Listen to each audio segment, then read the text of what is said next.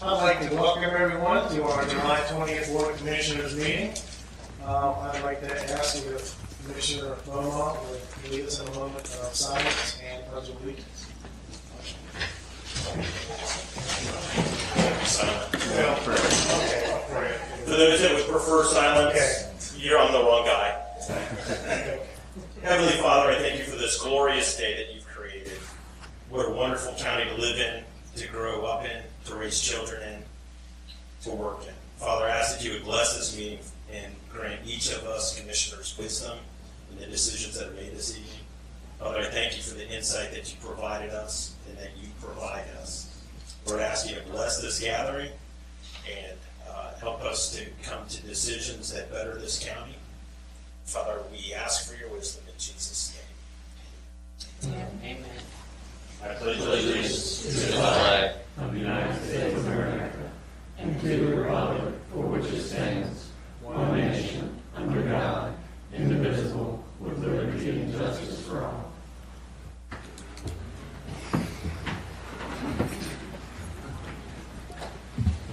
Let me just mention that Chairman White could not be here tonight. He had a personal matter develop, and he could not make it tonight. So I just wanted to mention that. The next item is the approval of agenda. Do we have any amendments or adjustments to the agenda tonight? Mr. Chairman, if I could, I'd like to move to amend these two items to the agenda as follows. First one is continue of old business item PB 19-20 Flora Farm rezoning to the September 21st, 2020 regular meeting. The second one is remove new business item A, consideration and possible action on the adoption of the strategic plan. All right.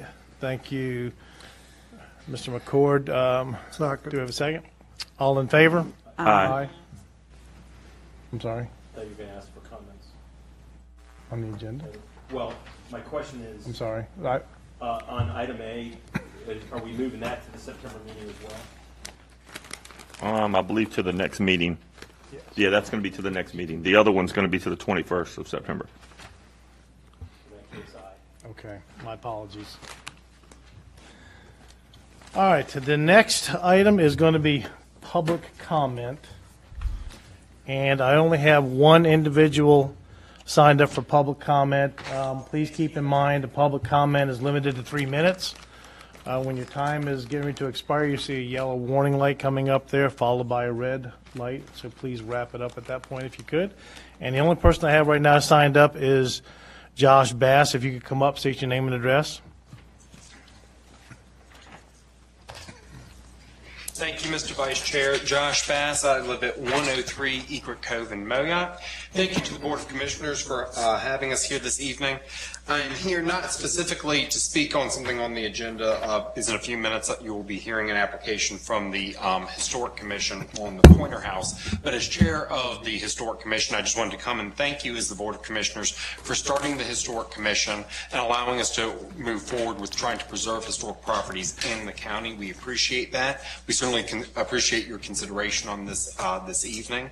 But we have been working for a number of years to try to save historic properties in the county, and we certainly hope to have other applications in the future that will go through this local landmark process in a way to save these properties. And we appreciate Commissioner Jarvis for sitting in on our meetings as well to give us some input from the county commissioners. So just here to thank you for allowing us to do our work. We hope to continue to do it and to get more and more properties under the status. So thank you for helping us with it.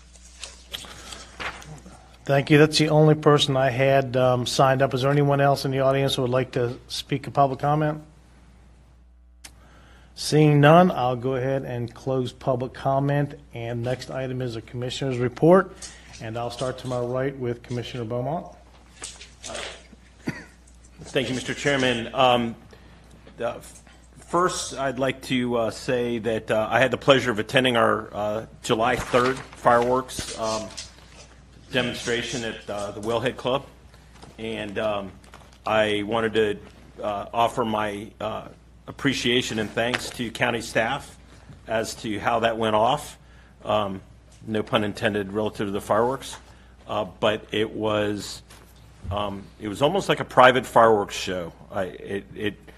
People respected the social distancing. I was just very impressed with the whole event. I don't think it could have gone off any better, although there were a couple of fireworks that didn't go off when they were supposed to, so they had to be done later. But other than that, it was just a great time. I missed all the festivities, but under the conditions of the people that were able to attend, because I did have an opportunity to reach out and talk to some of our visitors. They appreciated actually being able to see fireworks this year because they weren't planning on it. So that's the first item I had. And the second item, I just wanted to, we've heard Commissioner McCord talk over and over and over about how many people are at our beach. And I just thought I'd read some of the statistics. And this is for the month of May and June. So combine May and June, not the month of July. These statistics come from Currituck County's Ocean Rescue. As of the end of June, estimated almost 250,000 people have been to the beach. We have had 98 rescues of people that were in distress that required lifeguards to enter the water and bring them back to shore. We've had 172 minor injuries and 8 major injuries, and those are typically coronary events. With a whole bunch of tell folks get out of the water, public addressing, they're busy nonstop. I would not, in speaking with Michael Cherry on Saturday, his comment was, we're experiencing a 4th of July weekend every weekend at the beach. We are the busiest we have ever been, and our lifeguards are the busiest they've ever been. So kudos to Michael Cherry and his staff. They've just done a bang-up job. Corolla Rescue has been Johnny on the spot with a multitude of, again, coronary events. And to date, we have not lost anybody in the ocean to date. And then finally, for those that did not see it, Currituck County is one of 4 counties in the state of North Carolina that now have ultrasounds on ambulances. So we have 2 ambulances that are running with a pilot program. So literally if somebody has an injury and the EMS crew gets there, remember it's all about letting the emergency room know what they're going to face when our patient gets there. This provides state-of-the-art interface with understanding what's going on internally to that individual. And again, we're only the 4th county in the state of North Carolina to employ this system, and that went live this week, I believe. So, leading the pack again. So that's all I have, Mr. Chairman. Thank you, Mr. Beaumont. Commissioner Etheridge? I really don't have a comment tonight, believe it or not, but I do want to remind everybody with this extreme heat that we're going through, if you have elderly neighbors, please check on them and also make sure you take care of your pets. That's all I have. Thank you. Thank you, Commissioner Etheridge. I'll go ahead and jump in real quick. And just want to state that I do sit on the Albemarle Regional Health Board, and I do get daily updates specifically to our county, but with the surrounding counties as well as part of the Albemarle Regional Health Group. And as of today, what we received in Currituck County, there has been 51 confirmed cases. 20 of those are still active. 31 have recovered, and we have no deaths in Currituck County. So I just wanted to give that update. We do get that daily, and I do have discussions with Albemarle Health just to kind of get their gauge on things and what they're seeing out there. So, and that's all I had tonight. So, Commissioner McCord. All right. To touch on, it was hot today. Try wearing a bulletproof vest in 98-degree heat. It's pretty hot. Make sure people stay hydrated. Protect your pets. Check on the elderly. July 11th, I had the honor of attending a Back the Blue rally. Everybody, I don't watch the news. I quit watching it in April. But if you watch the news, you see the defund the police and all this stuff. I had the privilege of assisting our House of Representative Bobby Hanig, had his motorcycle in there, attended. We had about 180 plus bikes. and about 60 to 70 vehicles, trucks, and some antique trucks and some Jeeps and everything. It was really, really neat to see that many people. It started here. It rode through Currituck. It rode through Camden, picked up some more bikes, some more vehicles, went through Elizabeth City. They stopped there. They presented some stuff to the different sheriffs and police departments involved. Then it went through Hertford County, and then through Chowan is where it ended. It was an awesome event. Like I said, if you dial 911, the police are going to be the ones that are going to come help you. So you see in the or hear on the media the defund the police and all that stuff. Touching on what he said, the ocean rescue, Sunday I worked beach duty. I witnessed 2 ocean rescues back to back in less than 10 minutes. They rescued 2 people that were in distress, young child and then a family member, literally like within 100 yards back to back. The month of July, between our fire department and the sheriff's department and ocean rescue, we have 4 boat rescues in the Sound in Currituck County. I was involved in one of them. The one I was involved in, boat was sinking. I want to recognize 2 citizens of our county that just shows that we do have really good people that live here. Dell Hassenbacher lives on Brumsey Road. I don't even think I asked him. We saw the boat sinking. We got the call. We ran out there. His boat was bigger than mine. Mine was actually at the house next door, and I said, "Can we take your boat?" And he was like, "What?" I said, "Get in your boat." We took his boat, 5 people, three adults, 2 kids, residents of the county. And the next citizen I want to recognize, Chris Keene. He's a detective in Kill Double Hills. He wasn't even on duty. He was trying to go fishing that day with his brother-in-law, who's a volunteer fireman. And they got so many law enforcement. We had like 4 calls back to back. They didn't go, and he had already put his boat in the water. We rescued that boat from sinking in the Sound, being a hazard, 30 gallons of fuel. We brought that into the dock, gave the people a ride, got their vehicle, assisted get it. So we saved them and saved the boat as well. So those 2 citizens, awesome. I mean, like I said, we have great people that live here. And a couple other rescues involving the fire department. They actually have a meeting tonight between the sheriff's department and the fire department. I was talking to Keith Storff. They're having a meeting tonight where we're going to kind of get more on board with some of the rescues. I mean, not that we did anything wrong, because same thing, everybody's been rescued, but they, just some different protocols that we're going to combine between their policies and our policies.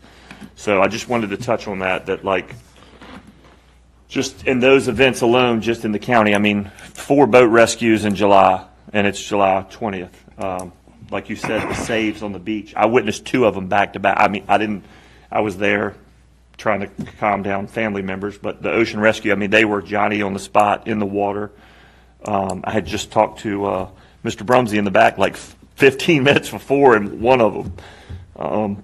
So like I said, I mean, this whole defunding the police thing is just, I don't know. I'm not even going to make a comment because we're on TV. But like I said, we do a lot in the citizens in this county, and we're very fortunate that the respect for first responders is given back. And I just want to appreciate the community and the guests that visit Corolla as well as the mainland. So, but kudos to the first responders as well as the ocean rescue, because they're first responders as well. So they do a phenomenal job. All right, that's it for me. Thank you, Commissioner McCord. Commissioner Etheridge? Yes, Mr. Chairman, thank you. I'd like to give kudos out to Tim and Taylor Posh and their staff at the Eagle Creek Restaurant for the fireworks show that they put on July the 11th. Very well attended, and everybody had a good time. And that's the type of community spirit we need to build throughout this county. And also, without objection from the other commissioners, I would like to see the county manager send a letter to North Carolina DOT about installing a stoplight at Baxter Road and Currituck Highway. It'll be a process that'll take some time to try to do, but with the advent of the Shingle Landing Park, people coming out there, and with the homes being built up there, there was 2 accidents there last week, right at that intersection. And as the entrance into Currituck Station, that's been located as a possible place for a stoplight, and I think we need to start working on it because we know what kind of shape DOT's in, and we need to get in the queue to try to get that safety issue put to bed and provide a safer intersection at that site. So with that, Mr. Chairman, I again thank all our first responders from top to bottom, and they do a phenomenal job, and I'm just always amazed by the dedication and loyalty that they show to not only the citizens of Currituck County, but to our guests that come through here. It's a tough job, and I'm glad there's people that do that job for us. Thank you, Mr. Chairman. Thank you, Commissioner Etheridge, and Commissioner Jarvis. Thank you. Like Commissioner McCord mentioned, I do want to give a shout out to the Currituck County Sheriff's Department, the fire departments, and the North Carolina Wildlife Resources Commission for saving over 20 lives from boating accidents this month. And with their efforts, their tireless efforts, our citizens and our visitors are much safer. So I thank all of those people involved in those rescues, and Ocean Rescue has been phenomenal this year. The article was fantastic about their efforts.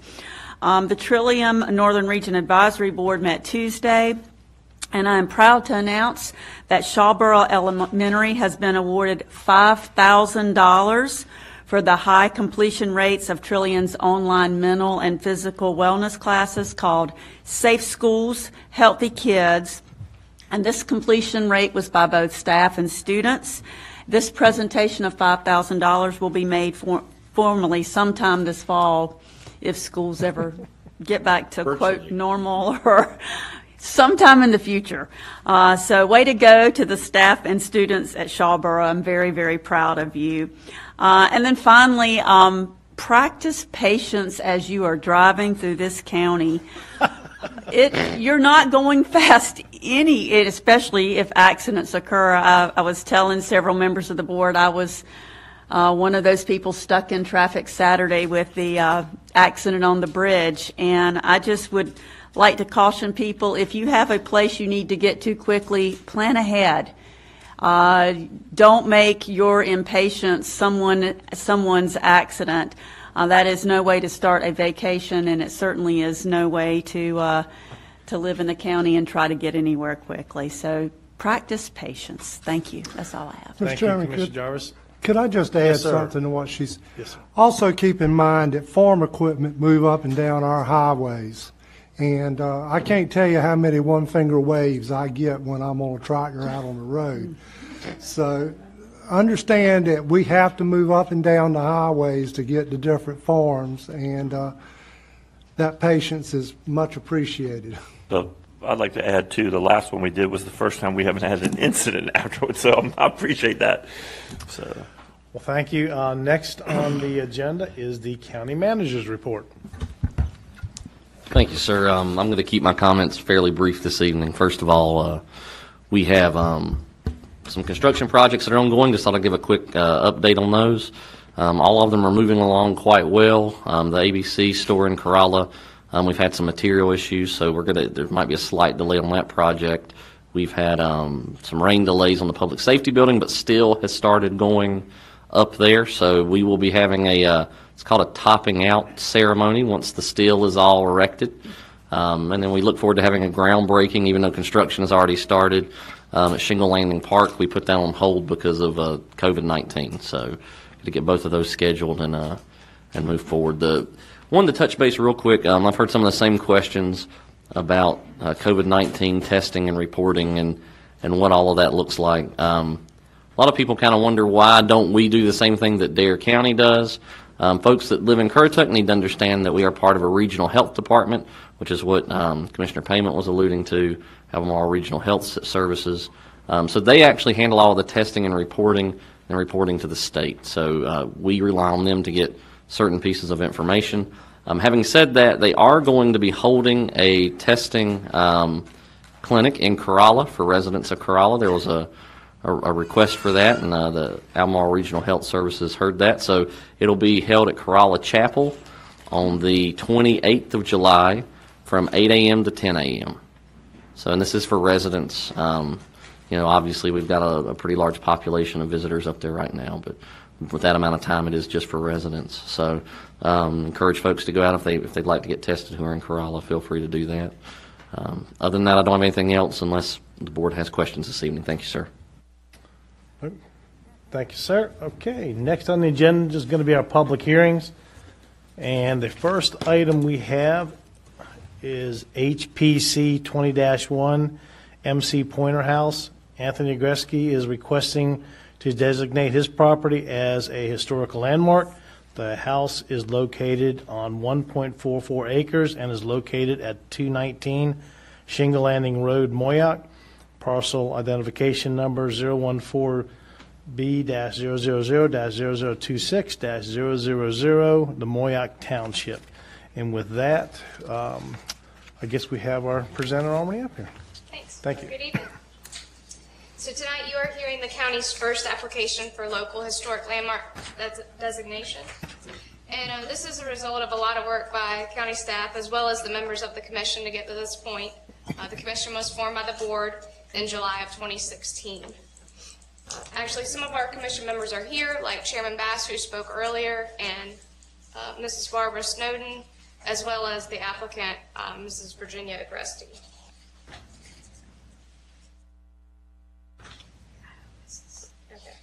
So, prior to receiving landmark applications, the commission had two tasks to complete. The first was to conduct an inventory of historic properties in the county and to adopt that inventory with those eligible properties. And the second was to adopt design guidelines. These are standards that we apply to the properties to ensure that they retain their significance and integrity. And so the commission did adopt that inventory. The property you're reviewing tonight is one of those inventory properties. And the design guidelines that were adopted are the Secretary of Interior standards for rehabilitation and preservation. They're basic standards, but they're a starting point to make sure that properties continue to keep their significance and integrity. This process is absolutely voluntary. It's an honor as the community believes the property deserves recognition and protection. And it also provides for an annual tax deferral of 50% provided the property's important historic features are maintained. So in order to designate a property as a local historic landmark, a property must be found by the commission or the board to possess, and the board, to possess special significance in terms of its history, prehistory, architecture, archaeology, or cultural importance, and to retain the integrity of its design, setting, workmanship, materials, feeling, or association. Now, getting to the property and landmark request before you tonight, Anthony Agresti and Virginia Agresti are the current owners of 219 Shingle Landing Road, and they are present tonight. And they have applied for this local historic landmark designation. The property is called the MC Pointer House, and it's identified as inventory property number CK0237. The property is located at 219 Shingle Landing Road, adjacent to Shingle Landing Creek, and it's at the intersection of Camellia Drive and Shingle Landing Road. And here's an aerial here that kind of shows you the surrounding area as well as Currituck Highway out here. The MC Pointer House is proposed for designation for its historical significance. Historically, the Pointer family has been in Currituck County since the beginning of the 1700s. MC Pointer was a 7th generation Pointer in the county. He was a prominent and highly respected citizen of Moyock, and he was a successful farmer and store owner.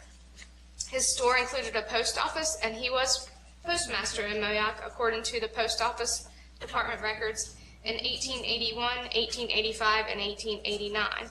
And one of his general stores, which he built in 1902, still stands today several blocks from this home. That's where there's currently the Currituck Homes offices. The entire 1.44 acre parcel is proposed for designation, and here's a view of that proposed boundary here in yellow. This is also in your agenda packet, page 23. The parcel includes the home as well as a contributing barn that was built around the time the house was constructed in 1899.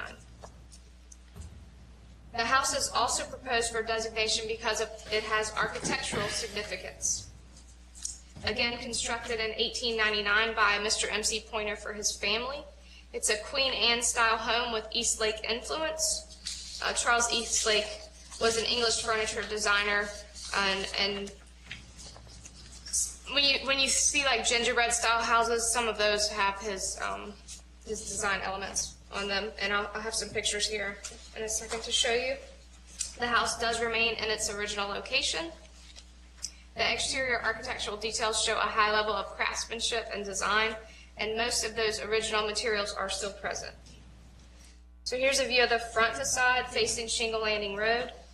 It's a 2-story T-shaped home with a slightly projecting 2-story front gable roof bay block with cutaway windows. Underneath these gable ends here are these brackets of an unusual style. You can see they're turned almost like furniture, and that's that Eastlake style.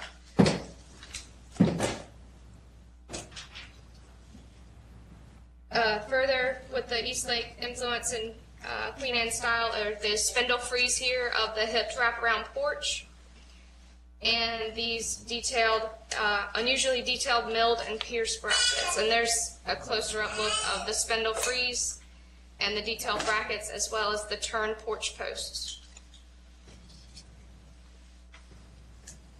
Most of the windows on the house incorporate this molded drip hood, these scrolled console-like brackets, and this sawtooth ornamentation.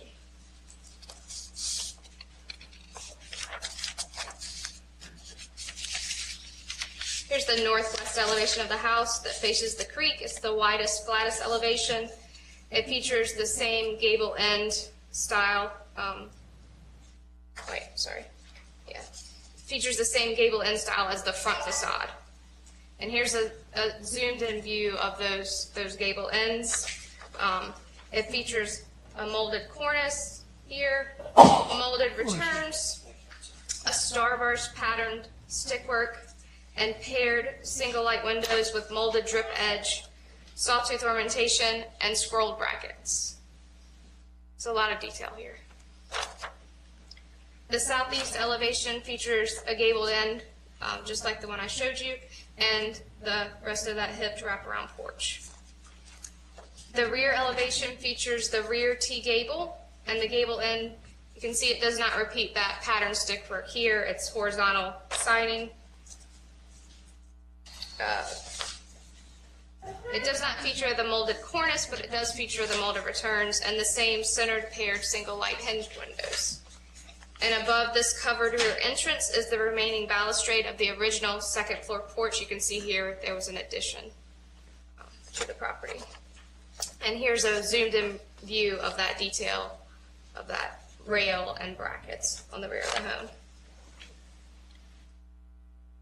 The property includes a 2-story, 10-roofed wooden barn that was built at the same time as the house, and the barn sits to the rear of the main house and consists of 3 bays and a hayloft with a cutout door in the gable over the middle bay. All the other sides of the barn are sided with no additional openings. And here's another view of kind of the setting of the property, looking from the north side of Shingle Landing Creek. The local landmark designation report was submitted to the State Historic Preservation Office for review, and that office issued a letter on May 22nd, 2020, in which it noted that the MC Pointer House appears to be an intact and excellent example of the Queen Anne style of architecture with Eastlake decorative elements, and the Pointer House retains many of its original architectural details, and it is one of the small class of the more high-style interpretations of Queen Anne in Currituck County, and the best preserved example in Moyock. And staff recommends adoption of the designating ordinance. And on July 1st, 2020, the Historic Preservation Commission held a public hearing, and they also recommend that the board adopt the designating ordinance. And I'd be happy to try to answer any questions you may have at this time. Any questions from the board? All right. Okay. I do have one question. Say if they were to do any improvement to the outside of the house, could the designation be removed? That's a great question. So once a property is designated as a local historic landmark, it's for any exterior alterations, it will have to go through a process of obtaining a certificate of appropriateness, which is when the Historic Preservation Commission will review that application to make sure that it retains its significance and integrity of design. So if they did that without going through that process and getting it approved, then that could be a problem. So say if y'all did not approve it, then you could take the tax credits away, correct? Through a process, yes. Thank you. Any other questions from the board? I do have one too, far as like Commissioner Etheridge said about the change or whatever. Like I noticed like they had done some nice landscaping to the property. I mean, it looks really, really nice. I mean, is there any guidelines to something like that as well, far as through the historic? So any exterior change to the property should be reviewed by the commission or staff, and that's laid out in the commission's guidelines. So, and it's like the guidelines I mentioned earlier, they're Secretary of Interior standards. They're very broad.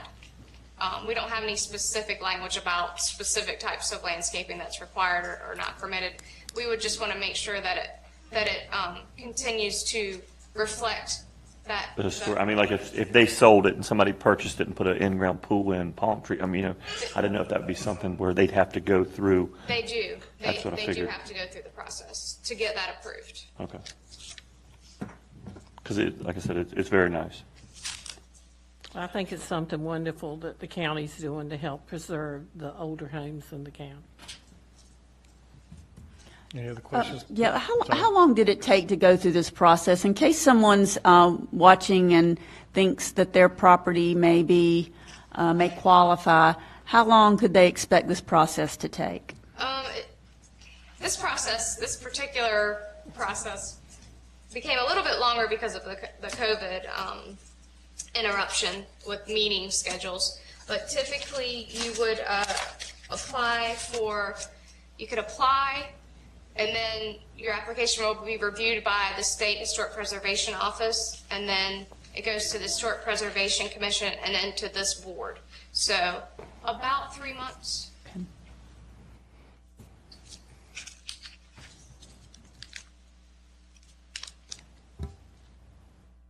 Any other commissioners' questions or comments? If not, I'll invite the applicant to come up and speak if they would like to.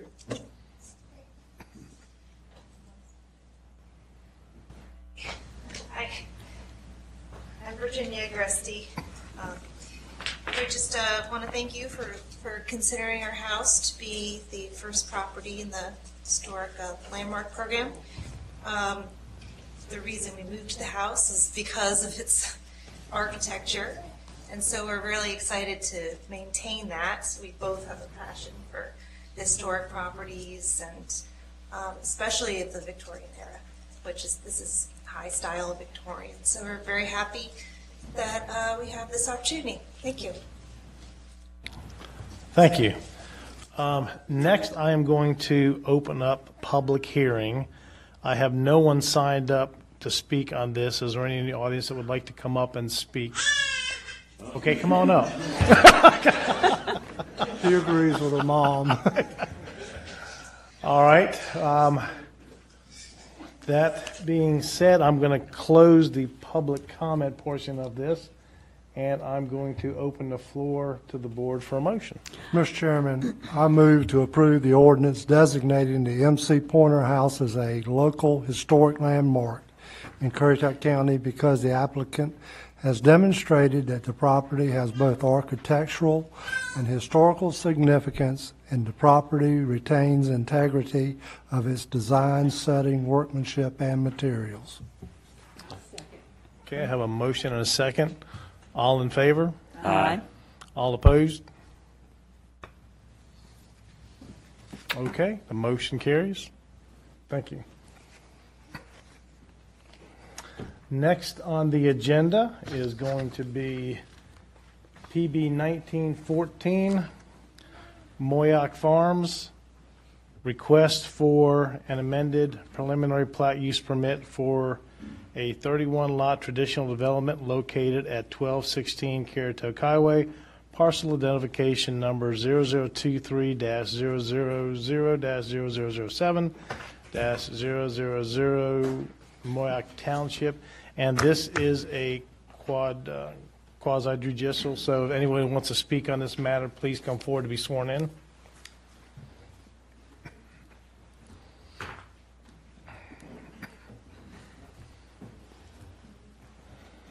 And could I ask you to raise your right hand, place your left hand on the Bible? Do you swear to tell the whole truth and nothing but the truth, so help you God? Thank you. Okay, who is going to be presenting this? Okay. Thank you, Mr. Vice Chairman. What is before you tonight is amended. Is an amended use permit. This is the area. It's also called the auto auction property, located just north of Branchland. It is zoned general business. Currently, it is in the full service area of the 2006 land use plan, and is in limited service in the Moyock small area plan.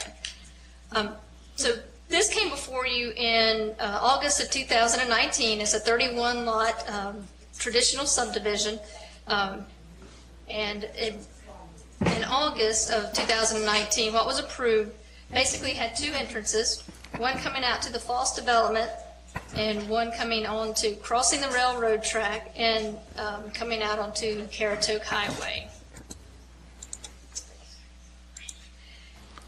The amended request eliminates the railroad crossing and the access onto Currituck Highway, shows the potential of a third pond if needed, and the only access is going to be out into the false development.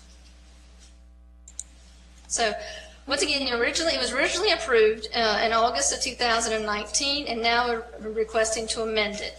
That is the only change that is being requested. So the development will now access through the false development, and the development does meet its connectivity score with the loop around and the false connection to the false. So the request includes 31 lots with a minimum lot size of 2 acres. That's still the same county water and individual septic tanks systems. Over 30 acres of open space will be reforested, and the units will be 0.31 dwelling units per acre is the overall density.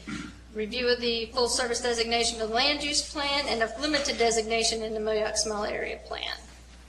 So this development is in the Shawboro School District.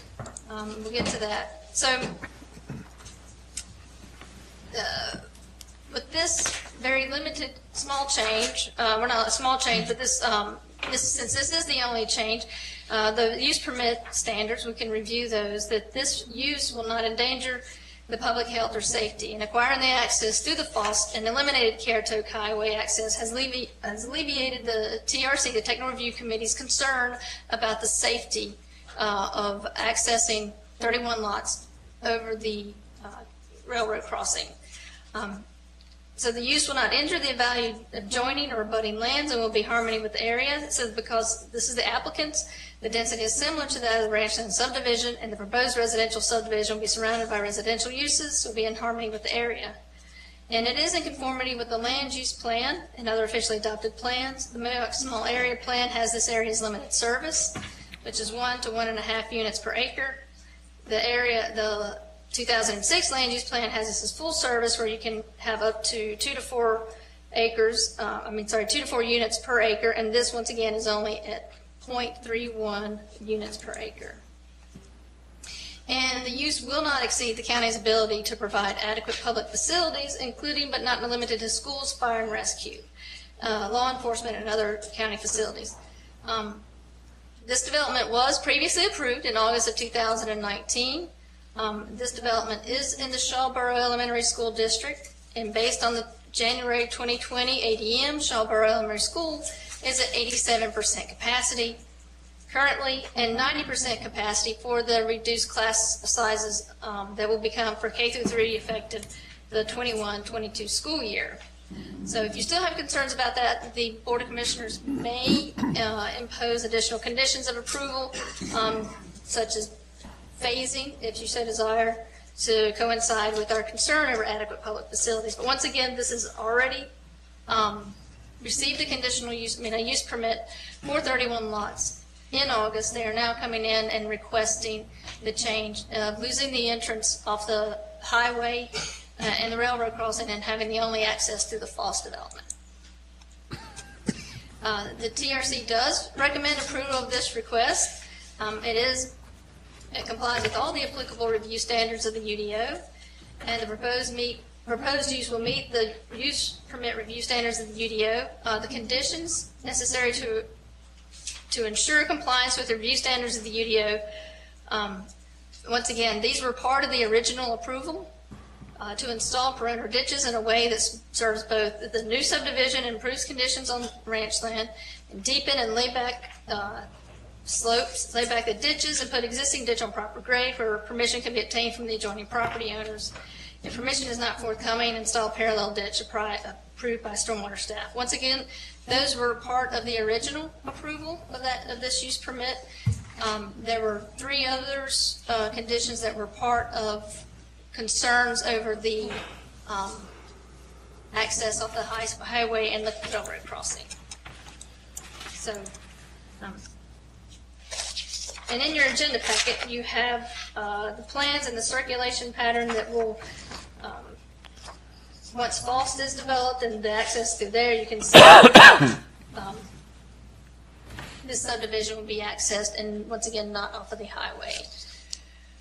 And I'll be glad to answer any questions the board may have.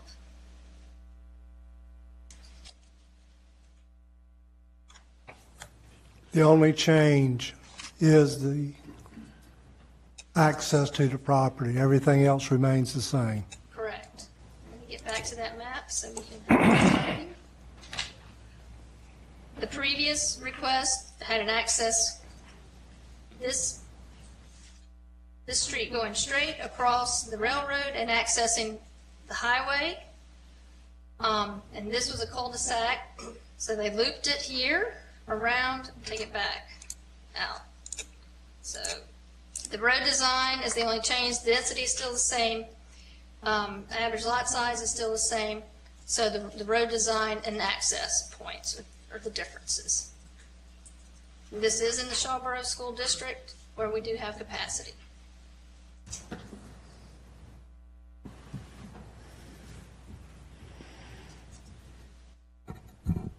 Any other questions from the board? If not, I'll ask the applicant to come up, please.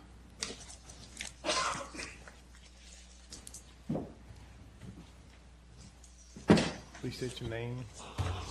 Mark Bissell, Bissell Professional Group, and we're representing the applicant. As Ms. LaCicero stated, the main purpose of this request is to reconfigure the project to eliminate the railroad crossing, which, as you probably remember, was the main concern that this board expressed with the original approval. So we've found a way to eliminate that concern. I would like to ask for one small correction to the staff report, and that is the condition on laying back the ditches. It calls for a 6-to-1 slope. So we discussed that at the original approval, and the board actually approved a 3-to-1 slope, because if you have a 3-foot deep ditch, a 6-to-1 slope gives you a ditch that's 36 feet wide at the top, and there's really not space to accommodate that. In the original approval, the original use permit was a 3-to-1 slope, which is a standard ditch slope.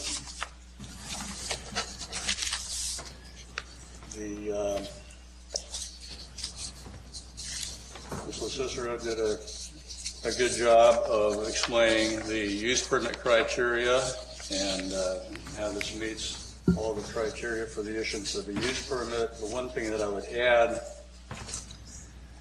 in Part A, as far as public health and safety, we've not only in the process of eliminating the railroad crossing, we also did a traffic analysis of the additional traffic that would be going through Foss.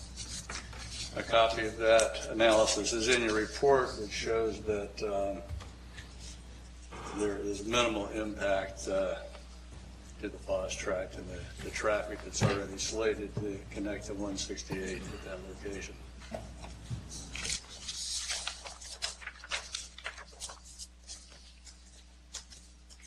And with that, I'd be glad to answer any questions.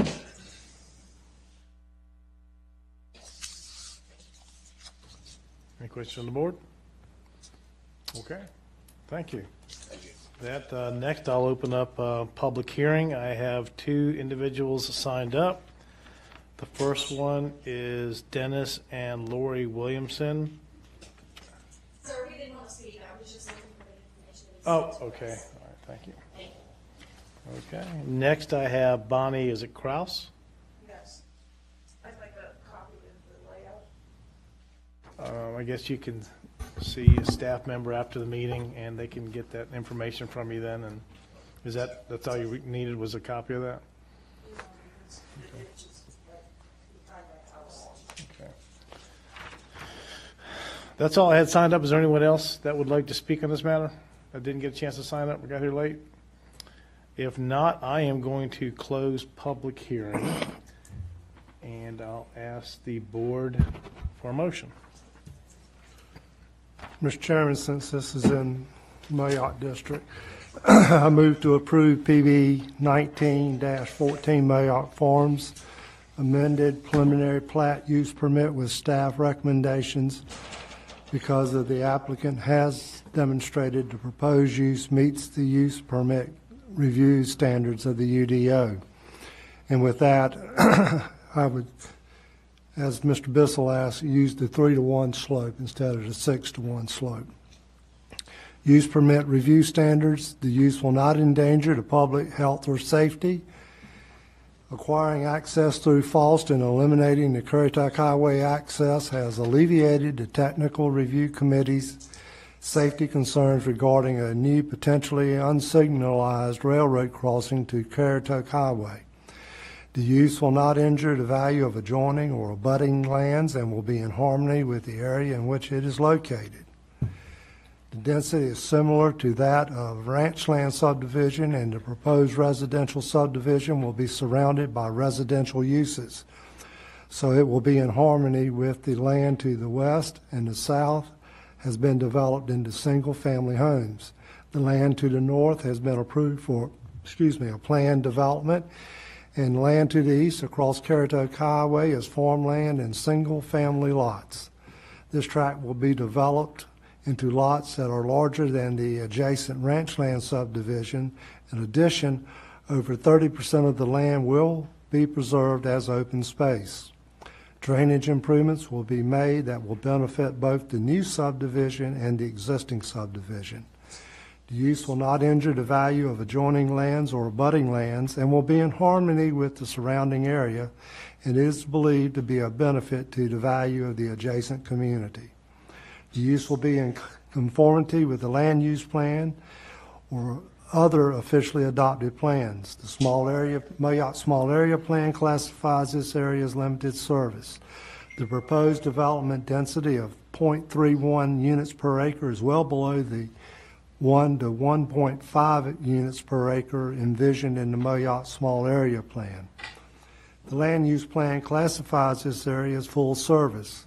The proposed density is only 0.31 units per acre, well below the densities of 2 to 4 units per acre envisioned in the land use plan. Some of the relevant policies include MSAP policies TR2, IS4, FLU1, CC1, and land use plan policies ES1, HN1, TR4, TR8, and PP. The use will not exceed the county's ability to provide adequate public facilities. The number of students generated by the amended plan is not different from what was originally approved. So, excuse me. The BOC may propose additional conditions of approval, such as timing limits on residential building lots or units available for occupancy to ensure adequate public facilities remain sufficient to serve the development. The development is limited to fill-in-the-blank residential building permits for a 12-month period, and I am not recommending that be part of the approval. The other public facilities are sufficient to serve the development. Okay, do we have a second? I'll second it. Mr. Chairman, just one point of clarification for staff purposes. Sir. So Commissioner Etheridge, the two conditions about install perimeter ditches in a way that both serves the new subdivision and improves conditions for ranch land, and deepen and lay back at a 3-to-1 slope, put existing ditch on proper grade where permission can be obtained from the adjoining property owners. If permission is not forthcoming, install a parallel ditch as approved by stormwater staff. Are those the extra conditions you had in mind? Okay. Thank you, sir. Okay. We have a motion and a second. Any other comments from the board? Okay, all in favor? Aye. All opposed? Motion carries. Thank you. The next item is PB 19-24, New Bridge Creek Estates.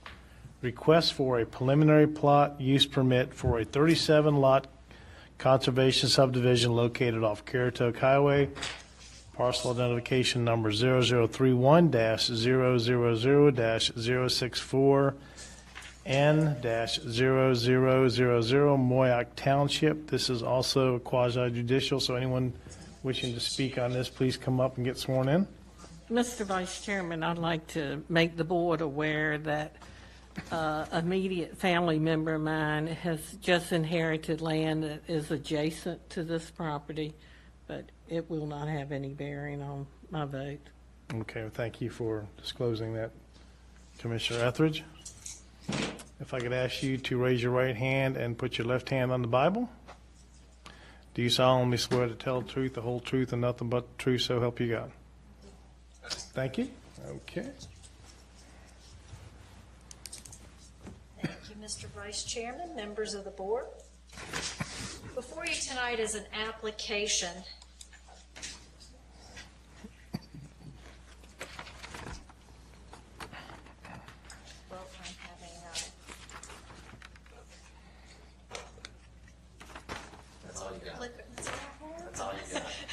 Okay, to advance to the next slide.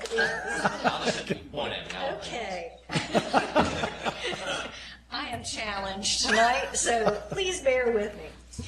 This request before you tonight is for a preliminary plat use permit for a 37-lot residential subdivision. The applicants, New Bridge Creek LLC, has submitted this application, and it involves, as you can see on here, several lots, which includes the redevelopment of some exempt parcels. The property is located at the southern end of Moyock Township. It is in Moyock Township. It is immediately north of Beechwood Shores development.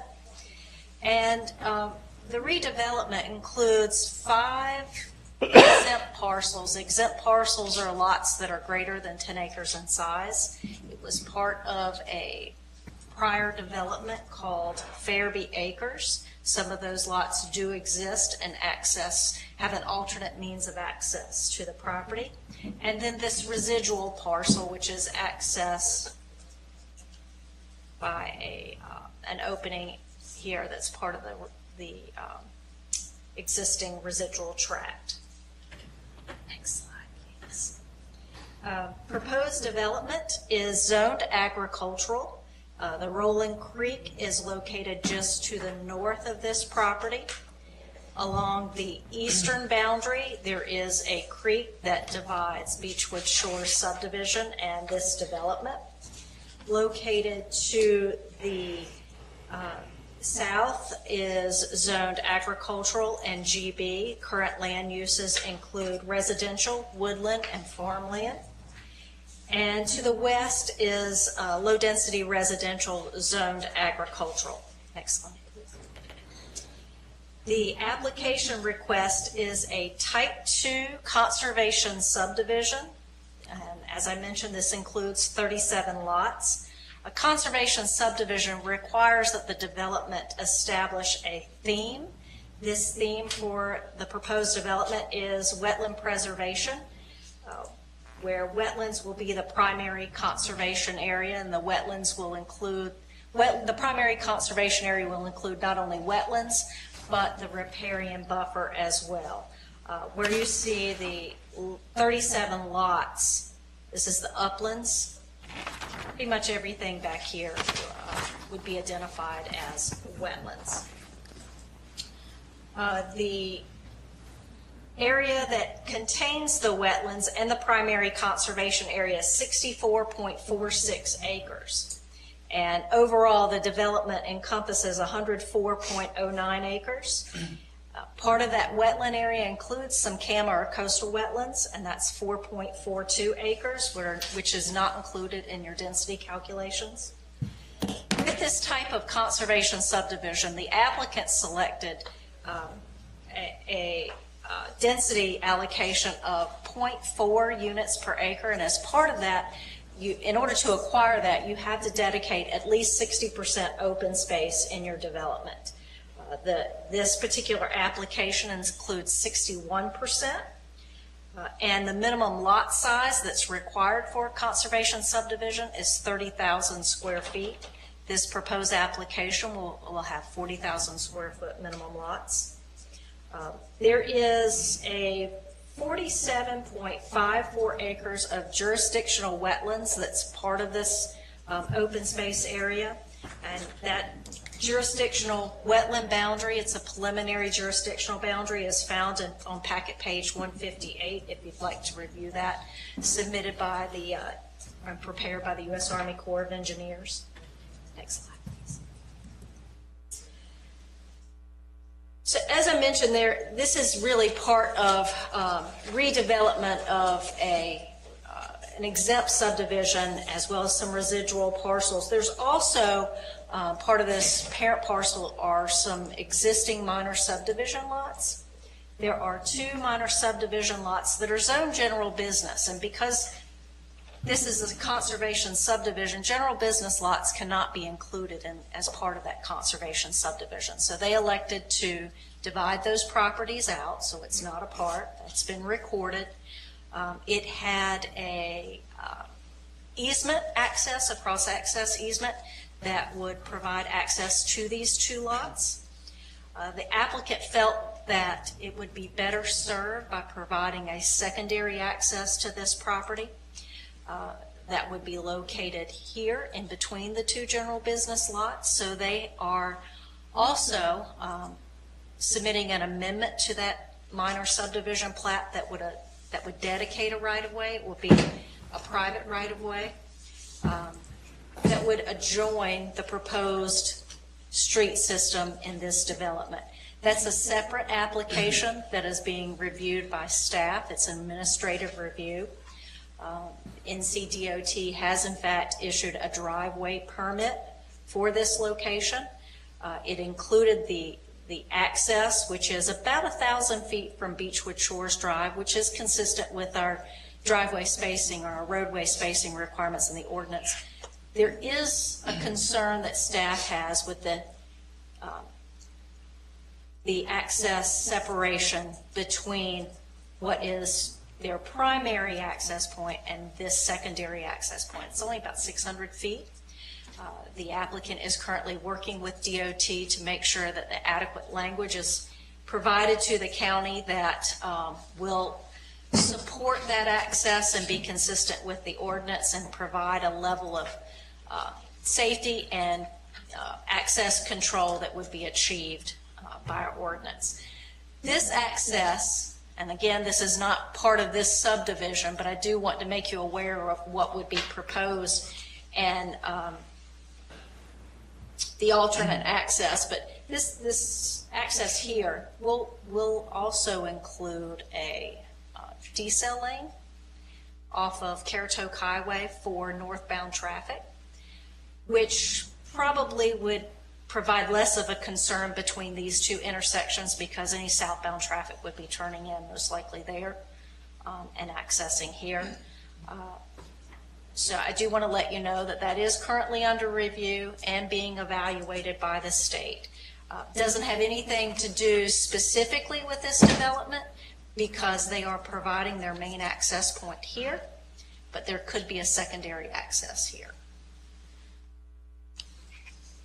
Don, if I may ask, the secondary access, is that over there by, like the Fairview Farms, about closer to Beechwood Shores? So yes, it is closer to Beechwood Shores. There is an existing house and large metal building Right, that there's is a new one. almost complete that's located here to give you some representation as to where that is. Beechwood Shores Drive would be at the top part of this map. But it's in between these Is that the two entrance that parcels. they have now to go to those 5 10-acre lots? That is, they do use this access here to go to access the remaining 10-acre tracts. Yes, it extends. The easement actually extends through this property. It will be improved to the property line with utilities, roads, and sidewalks. It will go pavement up to the property line there. Talking about the streets, the 37-lot subdivision will actually generate 370 trips per day, because typically a single-family dwelling will generate 10 trips per day. The proposed streets are designed within a 50-foot wide right-of-way and will include 20 foot of pavement, a roadside swale, and a sidewalk. The 5-foot wide sidewalk will be within the street right-of-way between the pavement and the roadside swale. Oftentimes you'll see these sidewalks that are extending into people's property and covered under a pedestrian easement. With this particular application, it will be inside the right-of-way. And as I mentioned, all utilities will extend to the property line, being this property line where we'll have interconnectivity.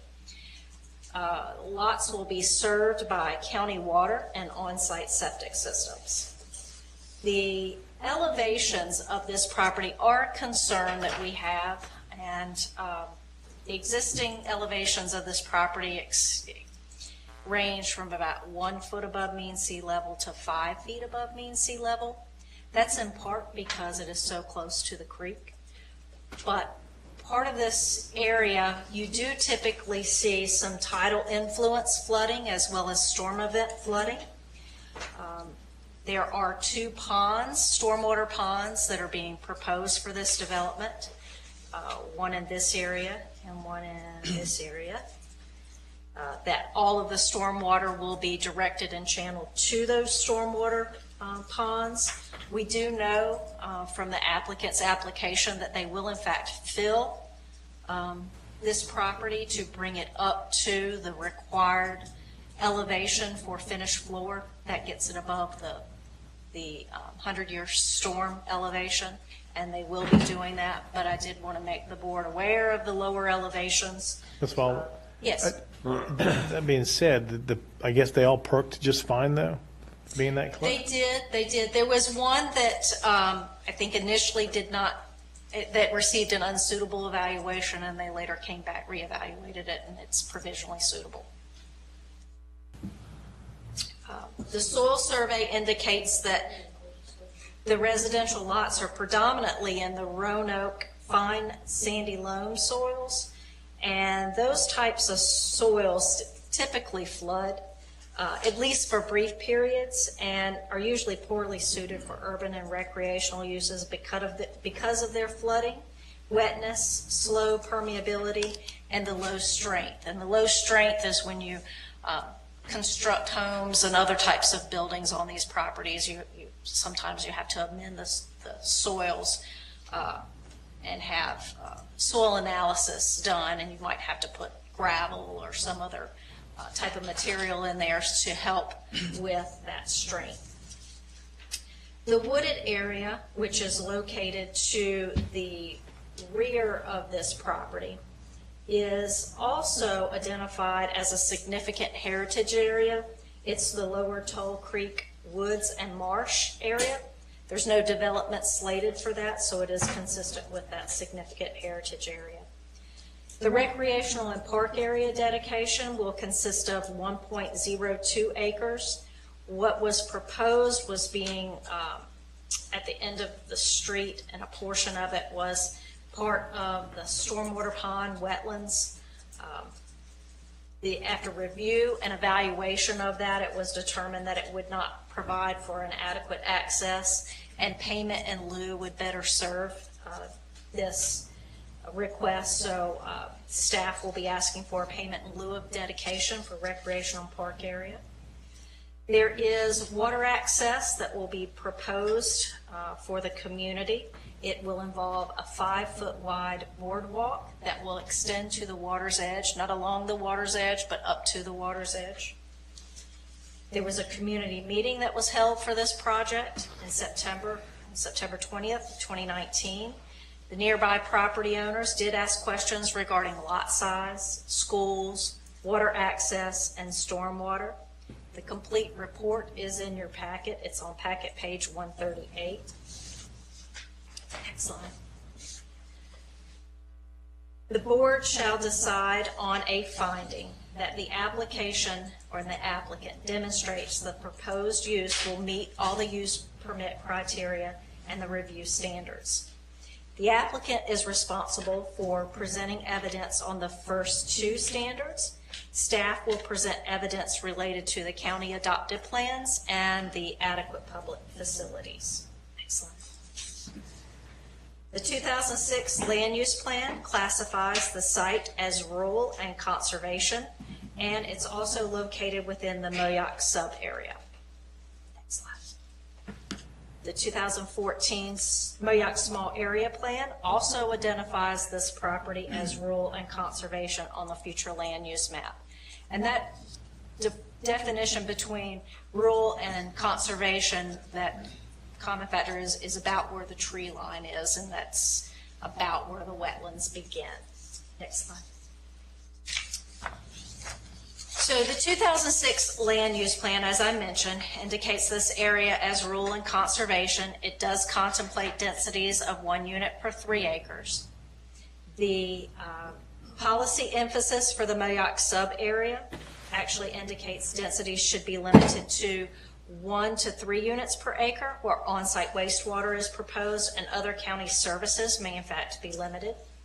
The proposed use is in keeping with policies identified as, and I'll summarize a complete list of that, and a complete detail of that policy is in your packet.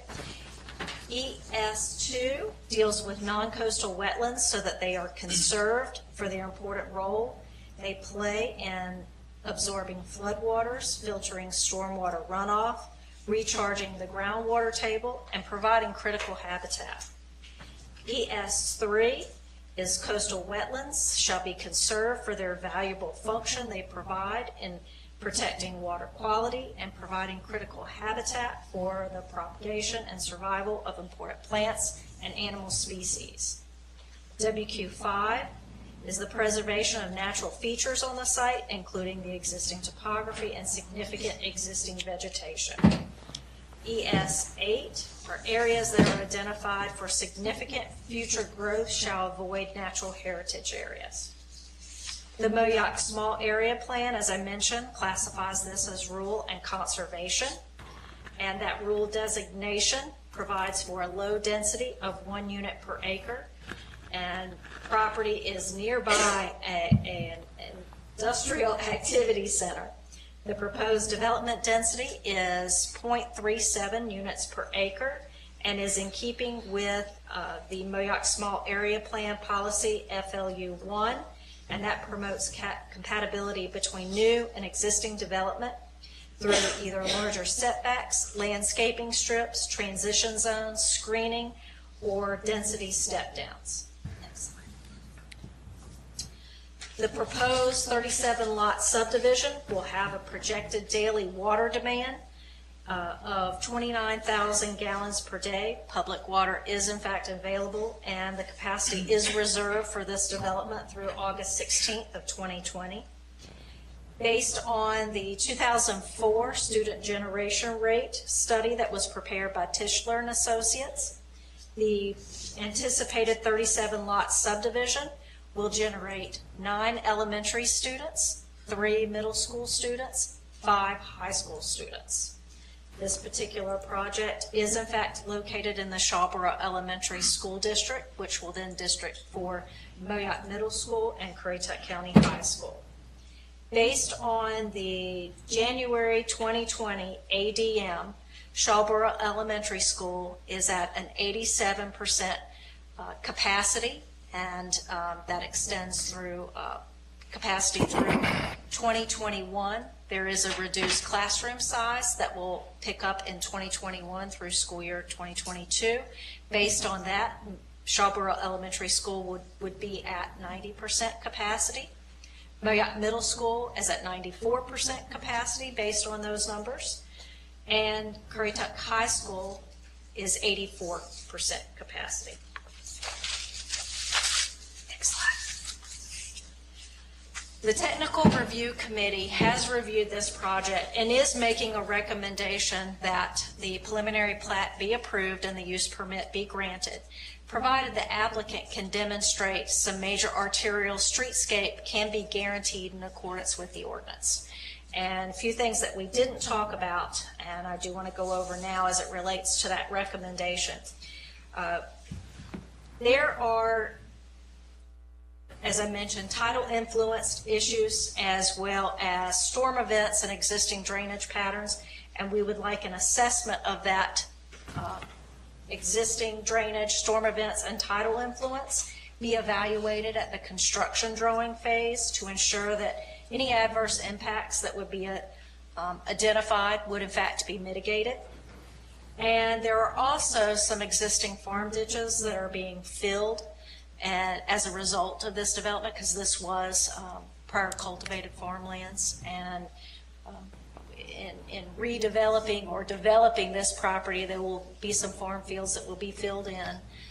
There is a ditch system that is located just to the south or west of the access road that drain through this property. So we have a little bit of concern with how that will impact those lots. And TRC is asking for a detailed stormwater evaluation to be submitted with the construction drawing process as well, that would evaluate the existing drainage patterns and ensure that the existing drainage patterns will not negatively impact the new drainage system, be impacted by the new drainage system designed for this subdivision. And there is a streetscape requirement for this subdivision, and it requires a 25-foot vegetative buffer of either new or existing trees. And they are proposing that a portion of that be located on those general business lots. And we ask that documentation be provided to the county to ensure that the installation of that buffer, as well as the long-term maintenance of that buffer, will meet the requirements of the ordinance. And then the last condition that we're asking to be included is no parking signs to be placed along the street at intersections and at the entrance. It's about 4 to 5 signs because of the ongoing issues that we're seeing with parking on streets, and emergency vehicles as well as school buses are having difficulty traveling down those roads when you have on-street parking. This one does have open ditches, so there will be a shoulder that would help with that, but on-street parking would not be a permitted use in this development, and we ask that that condition be provided. That was at the request of the fire official. And I'll be happy to answer any questions you may have. What was, you said it was 47, is the 47 acres of wetlands, did that include the 4.2 of the CAMA? So there are 47.51 acres of jurisdictional wetlands, and it does include the 4.42 acres of CAMA wetlands. Okay. And then collectively with the riparian buffers, it's 64.46 acres that will be dedicated as primary conservation area with this development.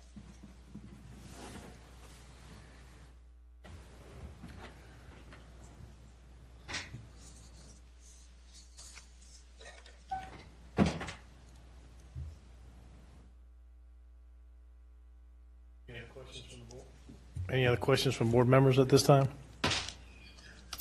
If not, I'll go ahead and invite the applicant to come forward, please. If you would just state your name and address for the record. Good evening, Board. Bill Brumsey. I'm with Brumsey & Brumsey PLLC here in Currituck. First, would like to thank you all for your time tonight and appreciate your consideration of this matter. And we also appreciate the thoughtful and thorough report and testimony that Ms. Voliva has given. The applicant is in agreement with the recommendations of staff, and we feel that when you look at the staff report, listen to staff testimony, and when you hear the expert testimony from the applicant's engineer, that is clear that the use standards are met by competent material and substantial evidence, which of course is the standard here in North Carolina. Excuse me one second. Let me ask, did Mr. Brumsey have to be sworn in initially at the beginning of this? No, typically an attorney is just making argument or representing a client and not presenting testimony that you would consider in making your decision. Okay, thank you. All right, let me back up just a second and again state that we agree with the recommendation of Ms. Voliva. We appreciate her report, thoughtfulness and thoroughness of that, and we believe that the staff report, staff testimony, and the expert testimony that will be offered will make it clear that the use standards are met by substantial material and competent evidence. So with that being said, we would like to call Michael Strader up as a witness.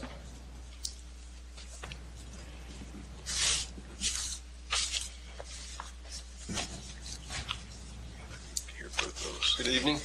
Let me Vice Chairman, go through a couple little things here. All right, just state your name for the board, please. It's Michael Wayne Strader Jr. All right, and where's your office located? In Powell's Point. All right.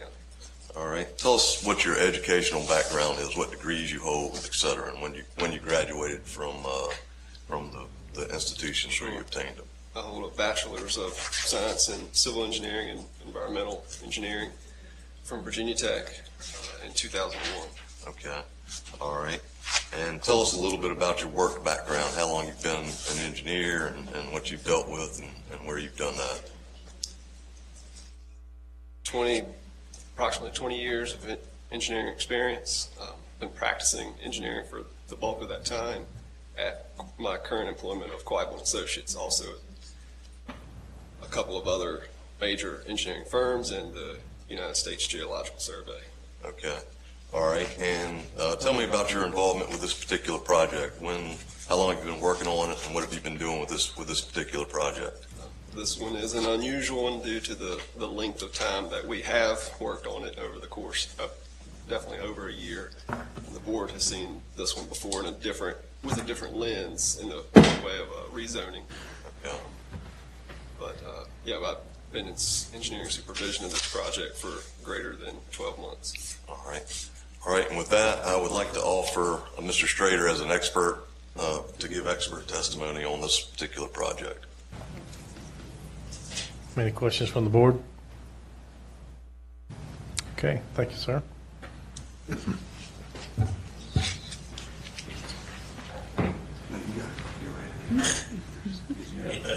Your report was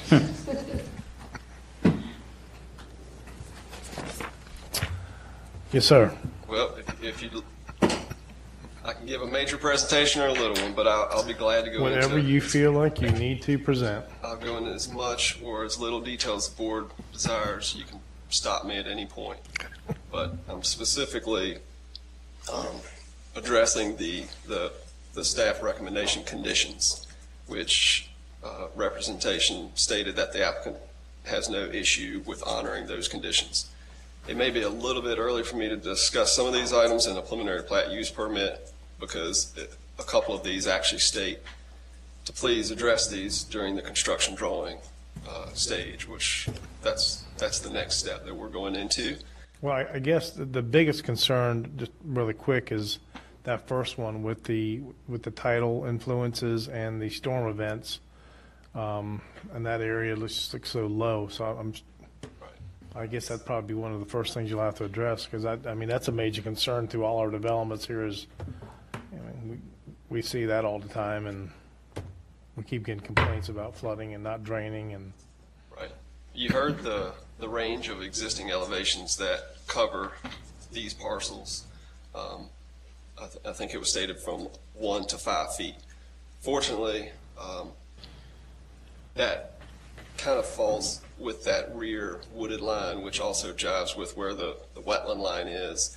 We tend to be in excess of the 2 to 3 foot range. That's about where it is on the extent of where we would even propose any land disturbance. If you compare that to the southern adjoining subdivision, those elevations based on, looking at LiDAR and Google Earth imagery and everything, they're in 1 or 2 foot range. So where this project's being developed, we have the capability of having a little bit better range of our developable areas in the 3 to 5 foot range. And as Donna stated, the applicant is going to propose fill, but not in excess of what's allowed. We do have on-site septic proposed, so we are going to have to fill to flow to those on-site septic systems.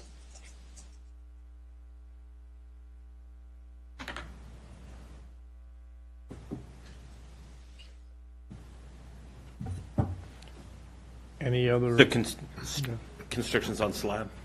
I'm sorry? You proposing on slab? We're not saying that there definitely will be slab on grade or vice versa, but based on what I'm seeing and what the local elevation standards are going to be, I doubt very strongly that any of these would be proposed on slab. Okay. And then you're still going to need to fill? We're going to need to fill so that we can, multiple reasons, for septic, on-site septic to convey for our septic systems, but also the whole subdivision will be treated with on-site stormwater management. So that stormwater management, we have to elevate so that we can control our stormwater management and not adversely impact any adjoining areas. And to what level are your BMPs? How much stormwater are they going to be able to retain? Well, to what standard is that being constructed?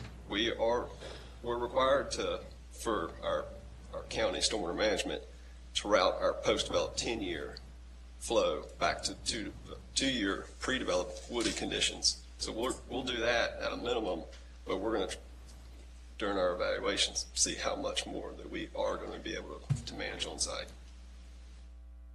Question for Lori. Is this doesn't strike me as what is being normally constructed right now? Like, it seems significantly less than what we're preparing. 100-year stormwater events is what the rain capacity that we've been talking about. This seems to be a significant step backwards from what we've consistently been approving. This is conservation subdivision, and they do have direct access to their wetlands. Do you want to take over? No, I think you're getting ready to basically explain that we don't really have any downstream constraints, adjoiners, or that. I mean, often we have downstream constraints. Other folks that we may impact. Here, we don't necessarily have that situation. But on the flip side, I understand that the county's also had situations where you've had developments where upstream areas have benefited from being able to drain downstream. Fortunately, we don't have that either. However, Donna picked up on, there are 2 culverts that we're going to be impacting. Only one of those culverts is going to be removed. So we have to analyze the existing culvert, whether or not it remains as is, or we need to increase the capacity of that culvert. But we're looking at it from a downstream, but also anyone upstream, make sure we're not impacting them when this subdivision becomes developed. And then, do we have any idea what this looked like after our nor'easter and hurricane several years ago? Because this just strikes me as really wet. Well, I understand. We've definitely been watching it. Fortunately, we've had this project so long, we've been able to watch and monitor, and I've witnessed what's happening in the adjoining subdivision. We have yet to see any ponded water, even in aerial photography, up within the extents of where we're proposing the subdivision. I believe that the applicant could also speak to that, but on what has been seen historically. I thought you were the applicant. I'm an applicant's representative, engineer. Just checking. Okay, so you're saying the applicant would know what that has looked like historically? I've been told that no ponding has been seen within the development. Okay, The area where it's proposed to be developed. Mr. Vice Chair, Acting Chair, if the applicant is here, I'd like the applicant to come out, get sworn in, and speak to that as well. Okay.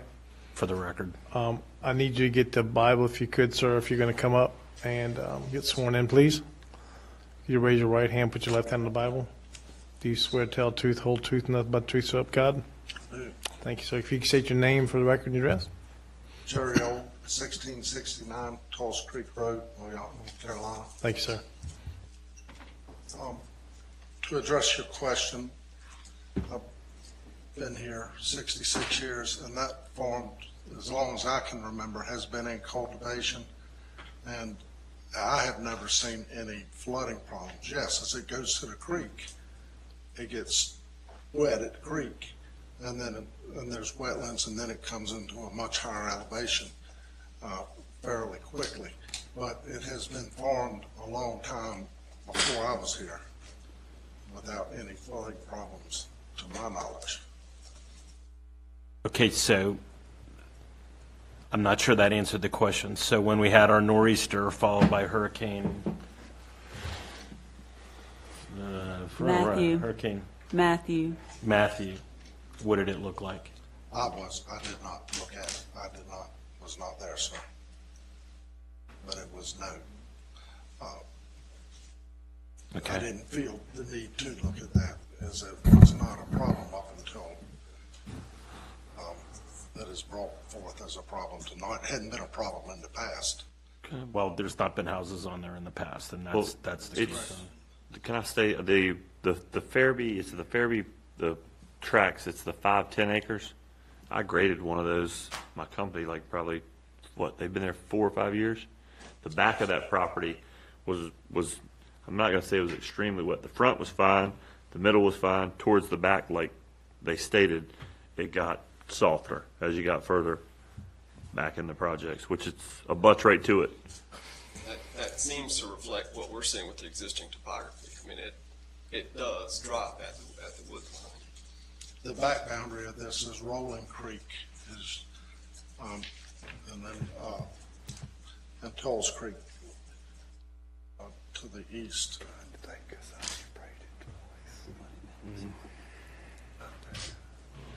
Okay. Any other questions? I will say, when I was doing commercial pesticide application, I sprayed the farm a couple of times and was able to go on it. No problems. Any other questions for the applicant? Me and I were trying to think of who farmed that. Who farmed that? Randy Langley. Okay. Yeah, Randy. But before him, I think Bobby Meggs farmed it one time, I think. It was a long time ago. That's when I sprayed. Thank you, Mr. Holt. Thank you. Appreciate that.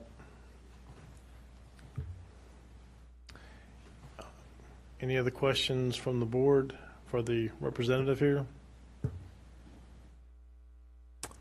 Okay, thank you, sir. In closing, just to reiterate, we agree with the recommendations of staff and agree with the TRC recommendations that I believe are still showing on, at least showing on this screen. But the applicant does agree with those TRC recommendations as well, and feels like the drainage issues that have been raised by staff and by the board can be addressed at the construction plan level, and that's what they plan to do. Thank you. Any other questions? I'll be happy to get someone up here that can answer them if you have any. Mr. Chairman, I think Mr. Old might have had something else he wanted to say. He's still sworn in, so yeah. Come on. I just want to comment. that title study, that stormwater study, is part of the recommendation staff has made, and we accept it.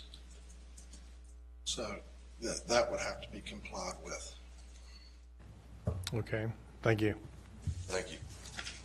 Okay, at this time, I will open public hearing, and I have a few people signed up. First I have, is it a Dan Humphrey? I'm here, but just put my name on there. Oh, okay, gotcha, okay. Okay. All right, and then I had a Dennis and Lori Williamson, same thing? Okay. We keep going down the list then. We have a Raymond, a Loretta Sedler. Yes, ma'am.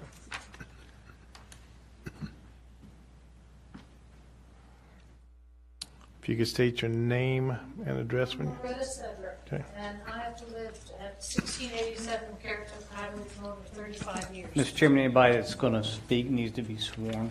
I apologize. Yes, ma'am. I mean, anybody who's going to speak, I'm going to have to get you sworn in. Okay. If you could raise your right hand, put your left hand on the Bible. Do you solemnly swear to tell the truth, whole truth, nothing but the truth, so help you God? I do. Thank you. In the time I've lived there, I've seen farmland taken care of, neglected, destroyed. I've seen the insect problem grow with standing water. You can't go outside in the evenings because the mosquitoes are so thick they'll carry you away. They're talking about holding ponds in these recreation areas. What are they trying to do? Set things up to give our kids typhoid? It's not healthy. That's a swamp back there. And for God's sakes, let the animals have some place to live. We're chasing them out as it is. That's why they're all over the road. And something needs to be considered. Our children need a place to play. They need a place to run. And they need to be able to have their animals, their pets, and just a place to breathe good, clean air. Not insecticides and God only knows what else. Cleaning fluids and sprays. This used to be a beautiful place to live, and they call it progress, but you're destroying a beautiful area. Currituck was one of the most beautiful countries I've ever seen. And now I'm ashamed. I'm ashamed of what we have done to our beautiful county. That's all I have to say. Okay, thank you.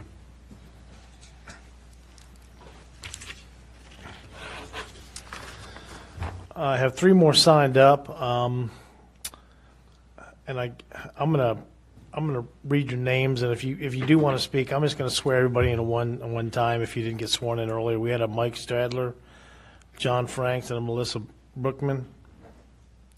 If anybody, just come on, let's get y'all sworn in at one time, right quick.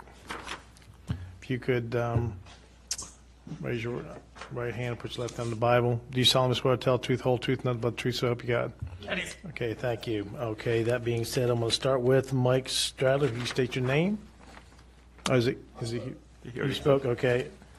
And have a John Frakes, okay. If you could just state your name and address for the record, please. Yes, John Frakes. My address is 189B Currituck Highway. I'm one of the 5 adjacent properties. One of the concerns I had was with raising the elevation of where they plan to build, if there would be adverse effects to the drainage of the 5 existing properties. During regular raining, we experience ponding and flooding on our properties. Our drainage ditches don't drain out very well. It takes a while for them to drain out. And any of the area where the proposed building is, since I've lived there since September, not a very long time, the growth of the weeds and grass is too tall to tell if there is any ponding going on over there. And that's all I had. Thank you. Thank you, sir. Next, I had Melissa Brockman. Could you just state your name and address, please, for the record? Okay, I'm Melissa Brockman. I'm at 1689F Currituck Highway. Thank you. So we were the first house of the 5 development out there, and will be the house right up against this new neighborhood. So my concern is the same as raising the elevation. What will that do to us? As John stated, we already experienced flooding and ponding just from a regular rainstorm, not a hurricane or a nor'easter. I've been there for 2 years, and again, just a regular rainstorm. Kids can't go outside, animals can't go outside, it's flooded. So again, we don't know what happens to the other land because it's all grown up, so you can't see it. My other concerns would be traffic in and out of that road. We'll be sharing that road with the neighborhood. So what does that do? During construction, we already have trouble with the road being maintained and potholes, so construction vehicles coming in and tearing up the road. And then for no other reason, we moved out of a neighborhood in Virginia Beach to move to the country, and now we're not going to be in the country. So my other question would be, the shrubbery that was proposed to go around the property, does that include anything on the back side of their property that would prevent me from looking out what was supposed to be my country backyard and seeing a row of backyards? So that's my concerns. Thank you. I see if the applicant wants to come up and address any of those concerns.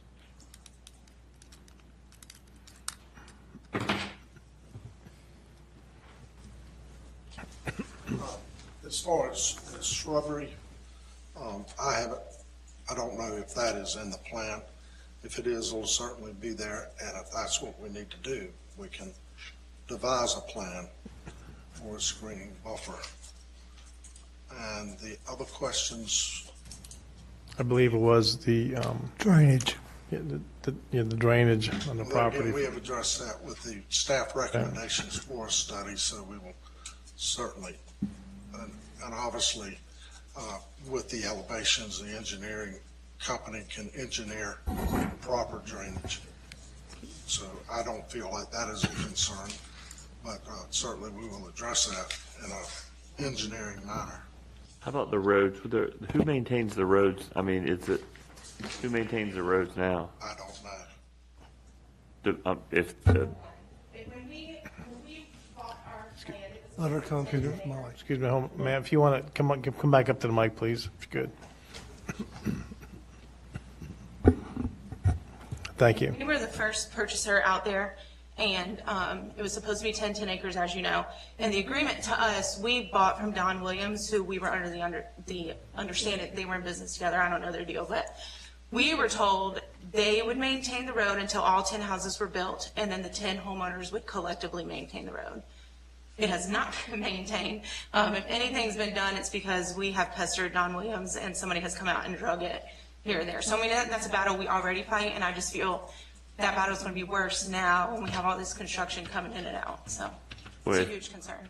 As far as, and this might be a county staff question, as far as with the 30, if this was approved, just 37 lots, I mean, it's going to be a paved road, because now it's just a shell sand, pretty much road. I've seen, I didn't know who maintained it, but I have seen tractors out there a few times. It was not in any contract. We were told that the developer was supposed to maintain until all the houses were done. I mean, that's what we agreed upon. I also have a question. I noticed that in the community meetings, people were speaking about when you purchased your little farmette out there, that you were thinking it was going to be 10-acre Yeah, lots. And that's to be how it was honest, sold to you. Yeah, not to be like heartfelt, but we moved out of a neighborhood in Virginia Beach because we wanted the country life. You know, we have chickens, we have animals, we have kids that come play, and that's what if we knew that there was going to be a neighborhood there, we would have never bought that piece of land, because that's not what we want. So and as far as I know, the other 4 that have purchased out there were all told the same thing, 10. I brought it to the meeting. I actually went to the courthouse and talked to somebody. I still have the original plat that they gave me with my contract that showed the 10 acres. I mean, that was a selling point for us, my husband and I. Are you the last, when you come in, you're the last one? I'm the first house you see, the blue one. The blue one, okay. I'm up against, we'll be right next to the neighborhood. Okay. So, and I'm not a real estate professional, and I don't play one on TV. Your issue is going to be with your real estate agent, who made assertions that... Well, and the developer, Don Williams. Maintain construction. That's fine, but Yes. that's, this piece of property that we're talking about tonight No, I is understand not. that. Right, I understand that. Your I'm just beef saying is with from a them, right? standpoint of, I don't Right. know, it might just be a moral issue and have nothing to do with this, but I would have never purchased that piece of land if I knew that this neighborhood was Understood. there, so. Anyways, that's it. I have a question for staff. I have significant drainage concerns with this tract. And my question is, I would think we would be doing our stormwater analysis before going any further rather than wait for construction drawings. And that's out of consideration for the developer as well as the residents that are around there. So typically, stormwater analysis are done with the construction drawings. They don't really go into the great detail on the engineering side of it until they are assured that they have some vested right with that. Now, could this board require something along those lines? You want to see that earlier? You certainly could. Okay.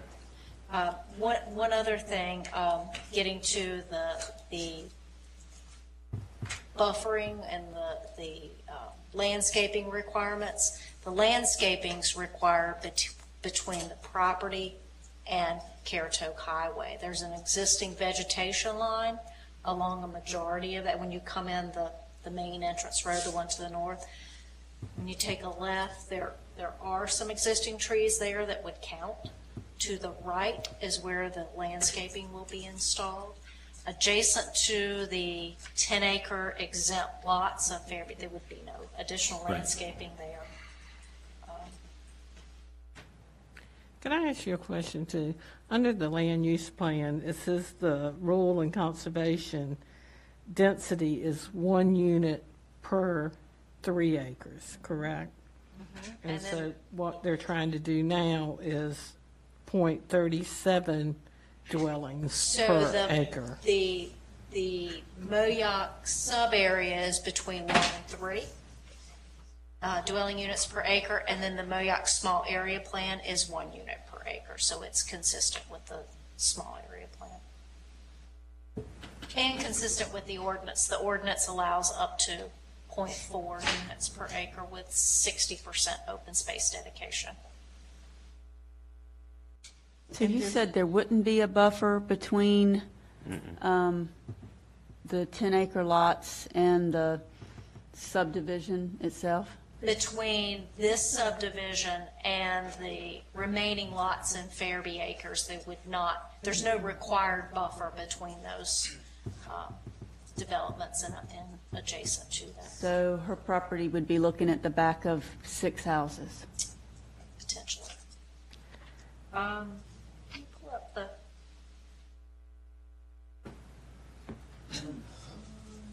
That's the one you want? You go back to the one with the blue, I think it might be. yeah, go back to the one with the blue, that one, yeah. So her lot, correct me if I'm wrong, this is your property here? Yes, ma'am. So yes, those, that Okay. development that was. I've got, yeah, The page- road, the back of the lots. Page on that 144 of last the row. agenda packet. Can you go back to that for 1 second? The 5.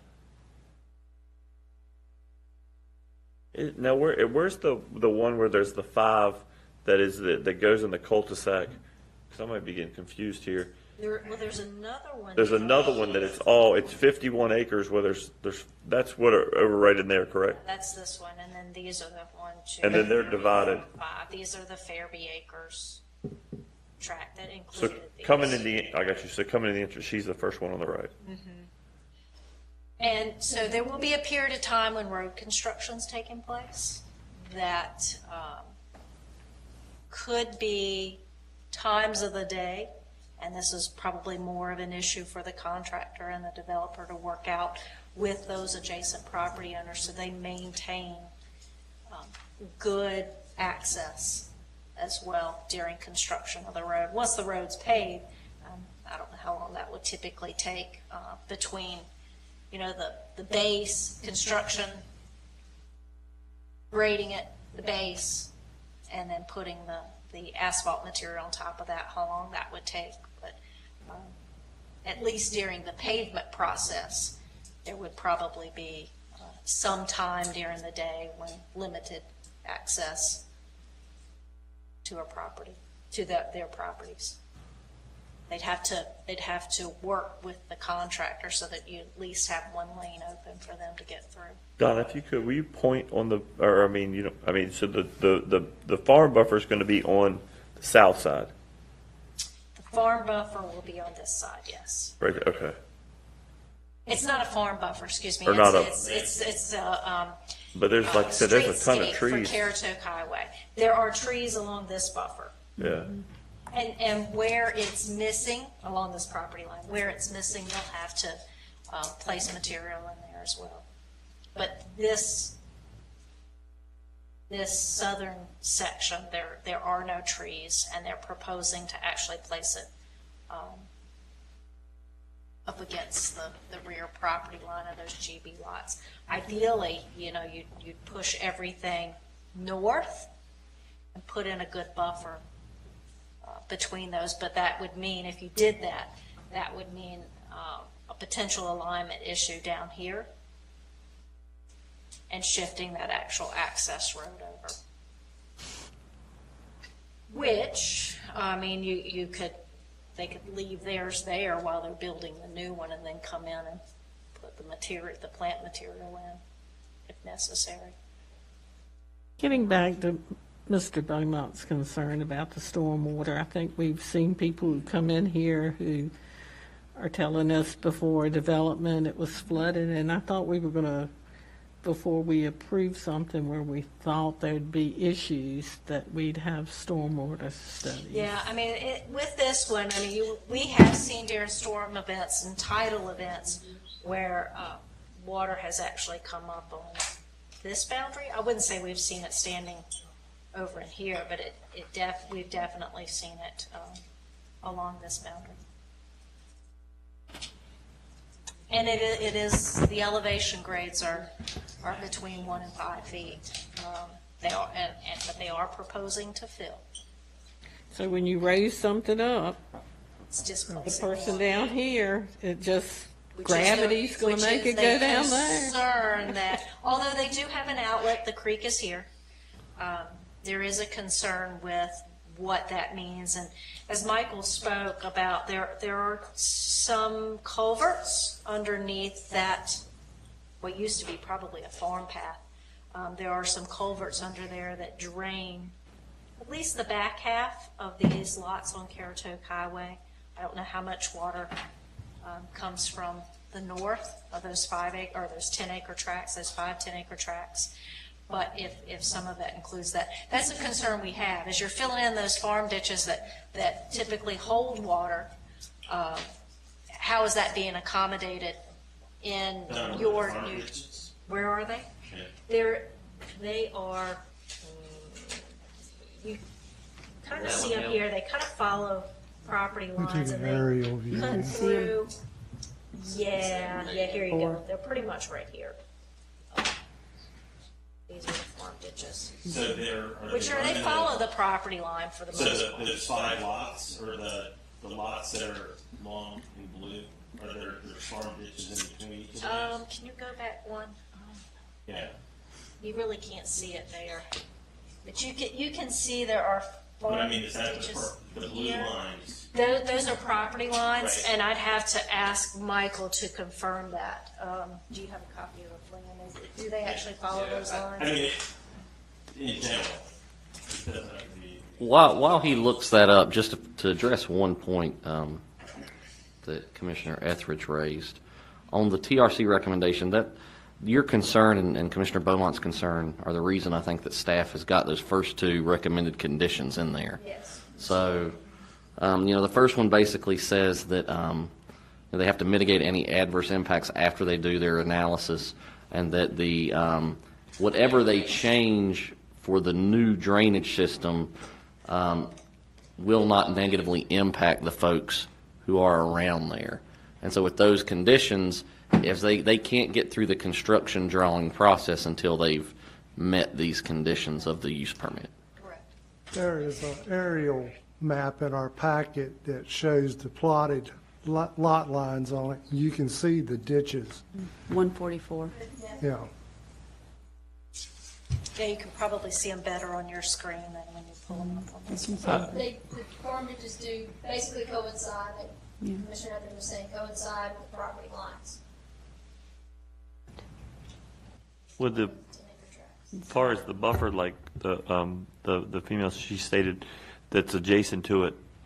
I don't really understand the landscape. I mean, I know there's a lot of trees out there already, but typically, like on a buffer on a property between I mean, aren't they required? Like, would a 10-acre farmette not be considered a farm where you would be required to have a If there's farm active buffer? cultivation, a farming operation that's active cultivation. That's when it. Yeah, that's Okay. when the farmland buffer comes into play. With this buffer requirement, this is more for visibility from Currituck Highway. It's so it provides for that buffer so you're not looking at 37 houses. It's at least intermittent to a point that it softens that look. Okay, I think the representative wanted to come back up and explain something or give us some more information. I know we're bouncing around a little bit, but as I said before, I'd be glad to go into more detail. So I'd like to go ahead and go into a little bit more detail with respect to drainage right now. Go ahead. I didn't want the board thinking that we haven't been already thinking about drainage. A little bit deeper into that packet that you probably have, we do have the drainage area map, or the drainage area exhibit that I think you'd find beneficial, which basically breaks down where not only the subdivision, how it's draining, but also anything around us. And I'm hearing good information as far as, I don't know if we can pull up that drainage area exhibit. But It's not in the presentation. Okay. All right, well, as I was trying to say before, there are all of these linear agricultural ditches through the subdivision.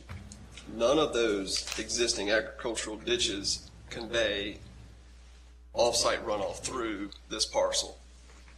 Anything that falls on the agricultural fields now stays in those ditches, but there were only 2 cross connections. There's an access easement that those 5 northern lots utilize, and then there's 2 existing cross culverts that go from a ditch that's on the west side of that gravel or soil pathway that go to the wetland area.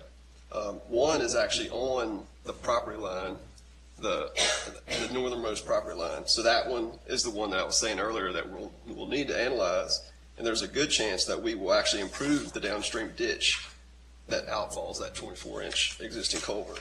The other culvert conveys overland runoff. The bulk of that ditch goes all the way to the north to a creek, but those 2 cross culverts are overflows. So the message I'm trying to get across is we don't have off-site runoff from upstream going through these linear agricultural ditches to try to get downstream. But, I mean, I have a drainage area map that, I mean, I'd like to share with you, and so we are analyzing it, and the main conveyance that I think Donna Bolivar was trying to point out is that northernmost cross culvert, and we will analyze that and probably improve any drainage conditions for that northern adjoining property owner.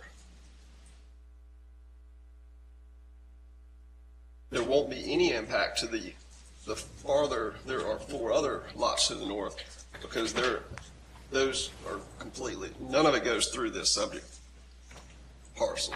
So I mean, whatever's happening over there is going to continue to happen with no benefit or adverse impact from the development of this subdivision.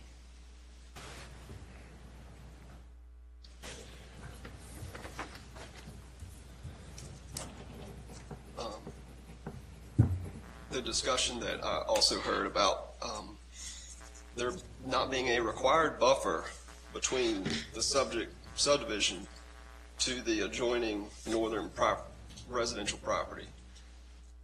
If it's the board's desire to, let me just say the applicant's not opposed to incorporating volunteer buffer along the northernmost section of this subdivision to help provide some needed buffer to the northern adjoiner. How big of an area is that? I mean, I know it's a 10-acre property, but I know it's like far as where she looked out her residence. How big of an, is it 2 football fields? It's probably a little bit bigger than that. There are going to be, she'll be looking across, there are a total of 5 lots along that back edge. So he wouldn't have any problem putting up a buffer? No.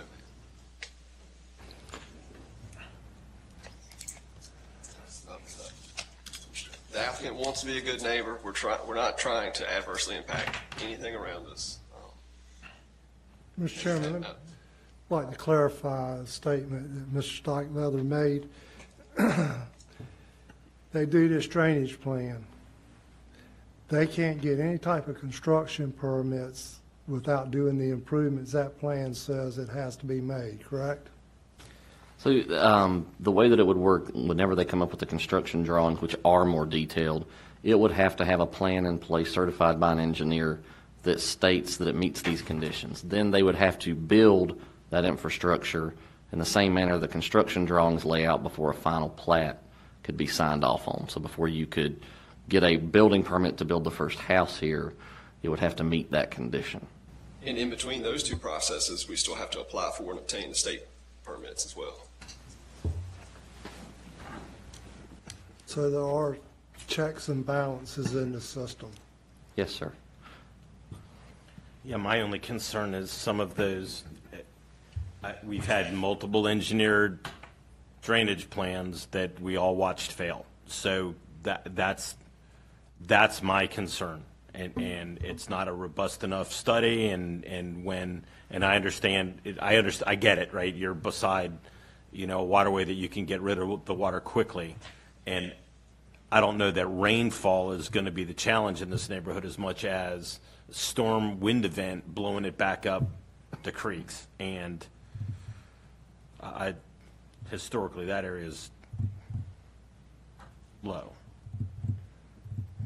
And to address the concern that was voiced earlier, if I understood correctly, you can't tell if it's punting because of how high the weeds are on the lot.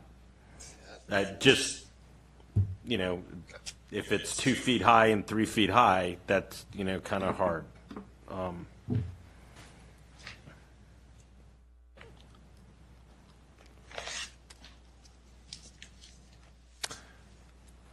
Okay, any other questions from the board? Okay. Yes, sir. Just in closing, and to agree with what Mr. Stockleather says, and I think you all have an understanding of how that's going to work and what's going to happen from here as far as the construction plans go and the more detail there. And, Currituck has to deal with water problems, certainly, and we appreciate the concerns that Mr. Beaumont is raising and that you guys are raising, and we feel like the plans are going to address that, and will have the impact of improving the situation there. Is the hope. And the northern boundary, the applicant is willing to add an appropriate vegetative buffer on that northern boundary to address the concerns of the nearest northern lot there. Thank you. And Mr. Old will be available to answer any other questions that you would have. Okay, at this time, I'm going to go ahead and close public hearing. And is there any other questions from the board? If not, I'm going to go ahead and ask the board for a motion. Let me, real quick, I'm Okay. sorry. Yes, sir.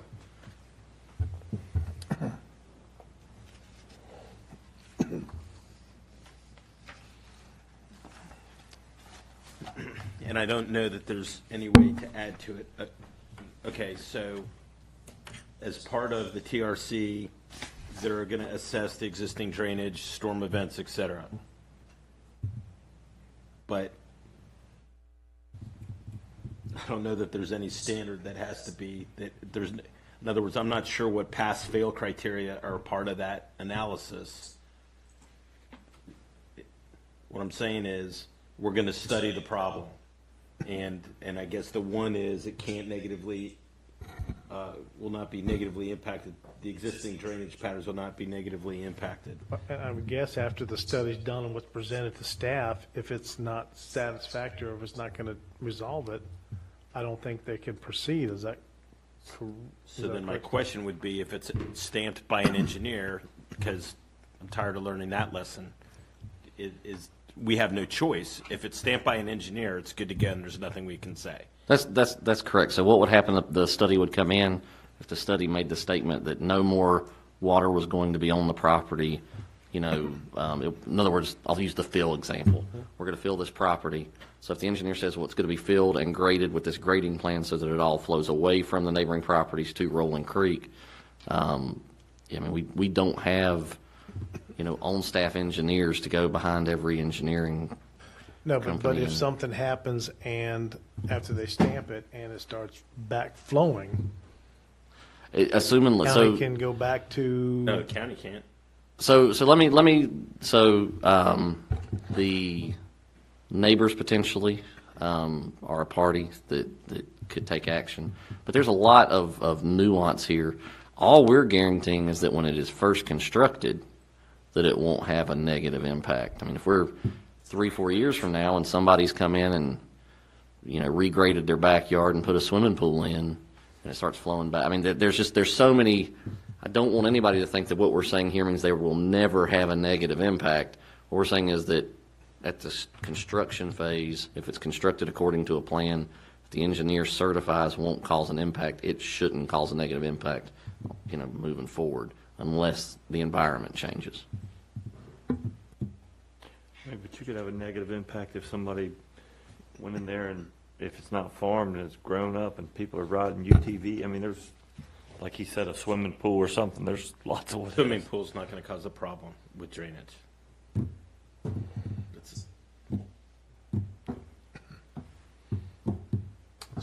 Any other comments or questions from this board?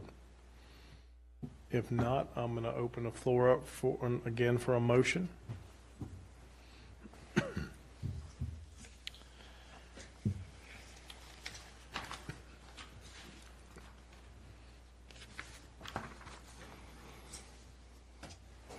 Mr. Chairman, I'm going to move to approve PB 19-24 New Bridges Creek Estates with the TRC conditions of approval because the applicant has demonstrated the proposed use meets the use permit review standards of the UDO.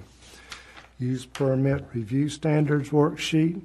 The use will not endanger the public safety or health by constructing a water main extension to serve the proposed lots with domestic water supply, installing fire protection methods such as fire hydrants, and proper access for emergency vehicles to adjacent lots that currently do not have such amenities, managing stormwater runoff per the Currituck Stormwater Manual and/or state stormwater requirements to provide management of stormwater, runoff, flooding, and quality. Laying out proposed lot lines to best suit the on-site wastewater evaluations provided by Albemarle Regional Health Services. Each lot will acquire an on-site wastewater improvement permit prior to construction commencement and obtaining review and approval of necessary NCDOT permits such as a right-of-way encroachment agreements and street and driveway access permits. Since NCDOT will have an opportunity to review the subdivision, the owner will have the chance to address any safety or health concerns they may have. Excuse me. 2, the use will not injure the value of adjoining or abutting lands and will be in harmony with the area in which it is located. The adjacent and abutting lands consist mostly of single-family residence and residential subdivision of same characteristics as the proposed residential subdivision. The proposed lots are similar in size to the adjacent subdivision and residential lots. Proposing a subdivision of such similar nature as adjacent lands and development will not injure the value of adjoining or abutting lands and will be in harmony with the area in which it is located. 3, the use will be in conformity with the land use plan and other officially adopted plans. The 2006 land use plan classifies this site as rural and conservation land use classifications in the Moyock sub-area. The area intended for residential lots is predominantly in the rural land use classification. The rural and conservation areas contemplate a residential density of 1 unit per 3 acres. The policy emphasis for Moyock sub-area indicates residential development densities should be limited to 1 to 3 acres per units per acre in areas where on-site wastewater is proposed, and other county services may be limited. The proposed use is in keeping with the policies of the plan, some of which are Policy ES2, non-coastal wetlands, including freshwater swamps, and inland non-tidal wetlands shall be conserved for the important role they play in absorbing floodwaters, filtering pollutants from stormwater runoff, recharging the groundwater table, and providing critical habitat for many plant and animal species. Currituck County supports the efforts of the U.S. Army Corps of Engineers in protecting such wetlands through the Section 4042 permit program of the Clean Water Act, as well as Section 4013 water quality certifications by the state of North Carolina. Policy ES3, coastal wetlands shall be conserved for the valuable functions they perform in protecting water quality and in providing critical habitat for the propagation and survival of important plant and animal species. Camel use standards and policies for coastal wetlands shall be supported. Uses approved for a location in a coastal wetland must be water dependent. Utility easements, bridges, docks, and piers, and will be developed so as to minimize adverse impacts. Policy WQ5, development that preserves the natural features of the site, including existing topography and significant existing vegetation, shall be encouraged. If coastal and non-coastal wetlands are considered part of a lot's acreage for the purpose of determining minimum lot size or development density, low-impact development techniques or appropriate buffers shall be integrated into the development. Open space development shall be encouraged to reduce impervious surface areas associated with new development and redevelopment. Policy ES8, areas of the county identified for significant future growth shall avoid natural heritage areas. For example, Great Marsh or Knott's Island, Currituck Banks, Swan Island Natural Area, Currituck Banks, Corolla Natural Area, Pine Island Currituck Club Natural Areas, Northwest River Marsh Game Land, and may have marsh areas on the main plan. The Moyock Small Area Plan, an official adopted plan, classifies the site as rural and conservation on the future land use map. The rural designation provides for low density at less than 1 unit per acre. The property is near an industrial activity center. The proposed development density is 0.37 units per acre. The proposed use is in keeping with the following policy in the Moyock Small Area Plan. FLU1, promote compatibility between new development and existing development to avoid adverse impacts to the existing community. This is achieved through design and includes larger setbacks, landscaped or forested strips, transition zones, fencing, screening, density, and/or bulk step-downs or other architectural and site plan measures that encourage harmony. The county will not exceed the use will not exceed the county's ability to provide adequate public facilities. The proposed subdivision contains 37 residential lots. The projected daily water project demand is 29,600 gallons per day. Public water is available for this development, and its capacity is reserved through August 16, 2020. Based on the student generation plan rate study prepared by Tischler and Associates, The proposed subdivision will generate the following students: 9 elementary, 3 middle, and 5 high school students. According to the Currituck County Schools, the proposed subdivision is located in the following school districts: Shawboro Elementary, 87% capacity. Actual capacity is based on the January 2020 ADM. 90% of the 2021-22 actual capacity is going to be based on the January 2020 ADM. Middle school, 94% of the 2019-21 actual capacity is based on the January 2020 ADM. In the Currituck High School, 84% of the 2019 through 2021 actual capacity is based on the January 2020 ADM. And I also like to include that the applicant has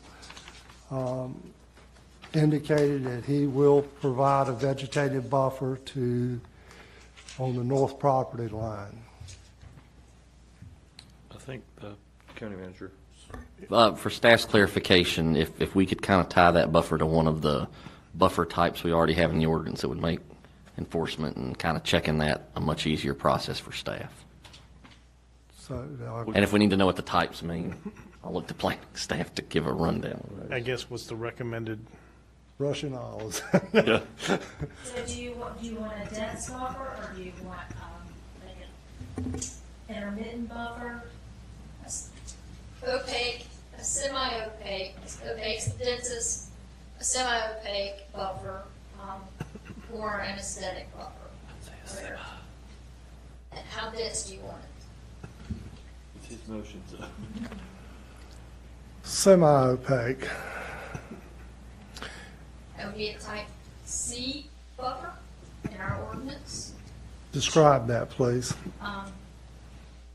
It has 12 aggregate caliber canopy trees, plus 14 understory trees and 200 shrubs per 100 linear feet. 200? Or 200 per 100 linear feet. Sorry. 12 canopy, 14 understory, and 20 shrubs per 100 linear feet. Is that similar to like the solar farms? No. What's the the solar farm's now an opaque buffer. They're open, okay.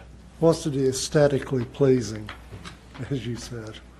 That would be 8 canopy trees, and 10, well, these are aggregate caliper inches, so that would be, and that's the inches right here where you put your hand out from like shoulder height.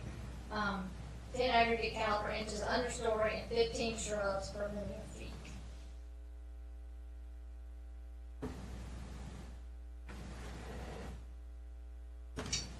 Make it that one. Type B, aesthetic buffer. The description: this perimeter buffer functions as an intermittent visual obstruction from the ground to a height of at least 20 feet and creates an impression of spatial separation without eliminating visual contact. So you're having it's some of that screening, but it's not a complete opaque buffer. So. Maybe. There are 2 options with each one of the buffers as well. There's a 10-foot option, and then there's a 25-foot option. I'm assuming what you're quoting is the 25. Yes, I'm sorry, I didn't scroll all the way up. Correct. I was quoting the 25-foot buffer, the 25-foot option. The 10-foot option for a type B is 2 aggregate caliber inches of canopy trees, plus 14 ACI understory trees, plus 20 shrubs per 100 linear feet. And Laurie, the 25 versus 10 is the depth of the buffer. The depth of the buffer, the width, the depth of the buffer. So there are 2 options with each buffer. If you just You can leave that up to the applicant as far as which option. Yeah. So, and do we need to read the conditions the TRC recommended, or the fact that it was referred to them? Is that good enough? So you can reference them if you do it with specificity. TRC recommendations as Yeah, I'm not set sure- forth sure. in the staff analysis. That's what was yeah, what he said. So that was part of the initial motion? Okay. Yes. For the type B buffer, is that?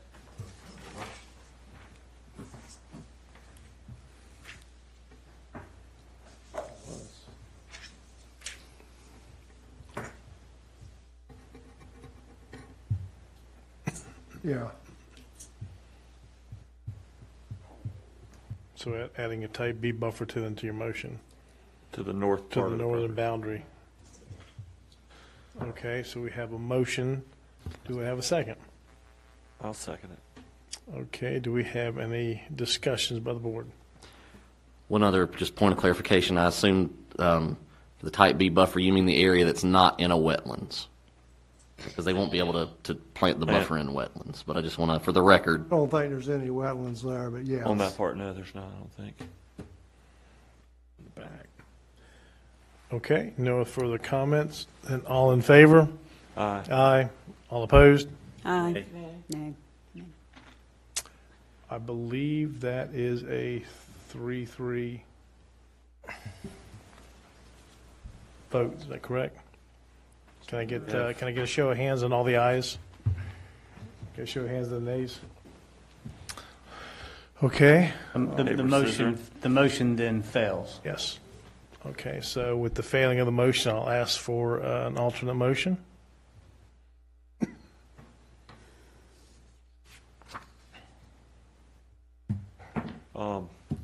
Can I make the motion that we table it until the chairman's back here, and then we have a tie break, so there's 7 instead of 6?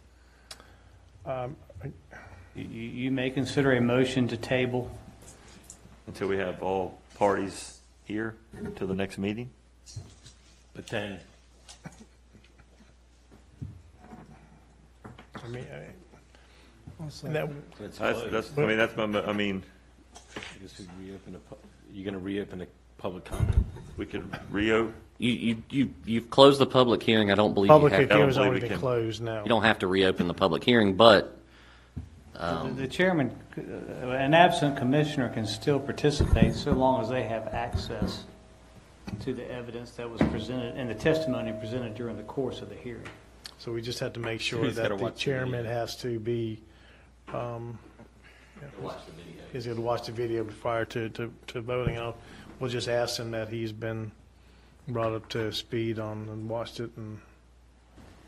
But the proper motion under your rules would be to defer consideration, and then you could set a date that the matter would be brought back to the board. You want to set a motion So for it? make it to defer to our first meeting in August? Well, yeah, I mean, so that would be the next meeting anyway, because maybe the second meeting in August. So your motion would be then to defer action Defer action until the second meeting in August? to the second meeting in August?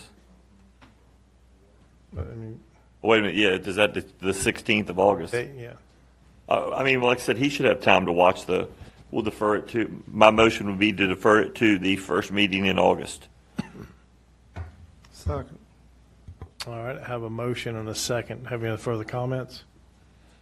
All right, all in favor of Ms. McCord's motion? Aye. Aye. All opposed? Okay, the motion carries so that the action will be deferred until the first meeting in August. Okay, that being said, I am going to take a 10-minute recess, if we could, real quick, and we'll be back in 10 minutes.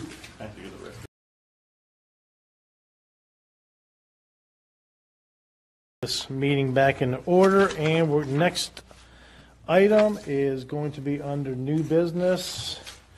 Consideration and action on a resolution to approve the regional hazard mitigation plan for Currituck County.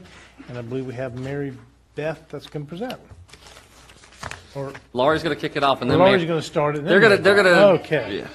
Okay.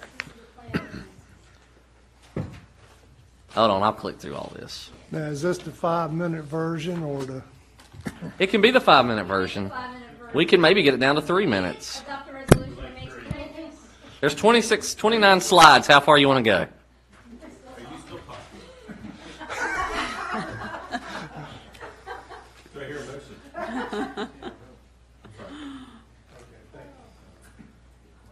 Did I go too far forward? I tried to get like 5-6 slides in. Go ahead. Thank you, Mr. Chairman. Mr. Vice Chairman. Before you tonight is the hazard mitigation plan. This is a plan that staff and the public we've undertaken since late spring, early summer of 2019.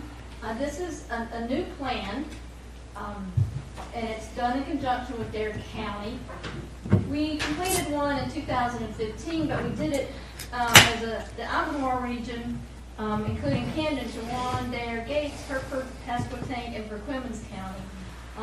In that plan, we did not meet all of our CRS community rating systems. We didn't get the most points as we could out of that plan because it was too broad stroke. So when it was time to update that plan, Currituck County teamed up with DARE because we had some very specific CRS community rating system issues as far as the flood maps, as far as our hazards.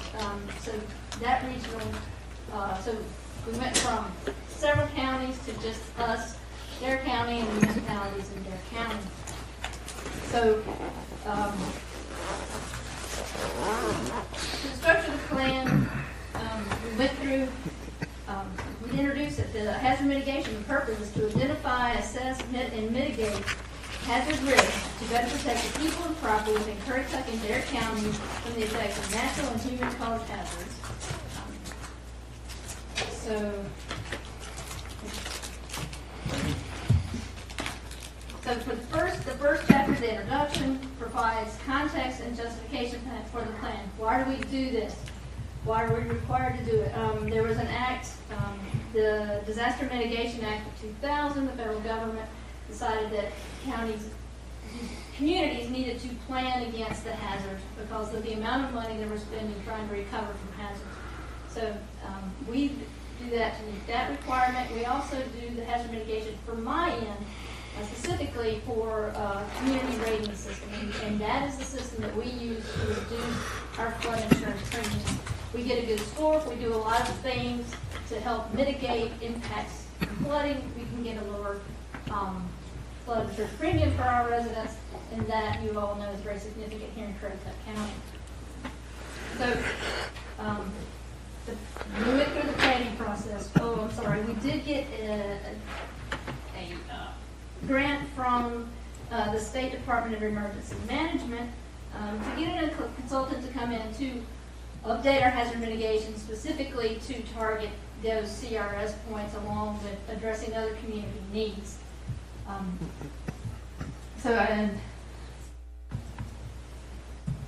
thrown you all out of sorts, haven't I? You have, but that's okay. Sorry. Just give me a second to catch up. The yellow light's flashing up there. So, we reviewed the current plan. We found the weaknesses. We found what was working in the current plan. Some of our action items. We involved the public. We had a steering committee that involved, we had some 4 citizens that were Laura Eddy from the Nature Conservancy, Anthony Dickinson from Farm Bureau, Warren from Quibble, and Jason Summerton, who's a realtor on the beach. We involved those people to get ideas from them about the risk assessment. We had, let me just forward on. So here's a summary of the Hazard Mitigation Plan Committee meetings. We went through that. We had a website. We had a public survey, and we had 853 responses. And I thought this was interesting. We had 63% of the respondents felt we are somewhat prepared for a hazard. And here's another question, which is a little bit disappointing. Do you know where evacuation centers are? Nearly 58%, 57% of the respondents did not know where storm shelters were. So we involved the public in this.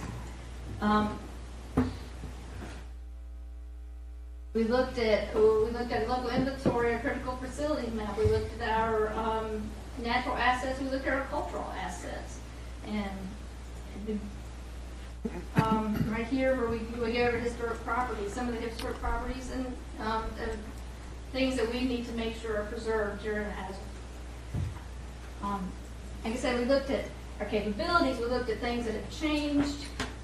We reviewed the existing plans and actions. We documented success stories where we found out where mitigation efforts had been effective, and we documented areas where mitigation areas have not been effective.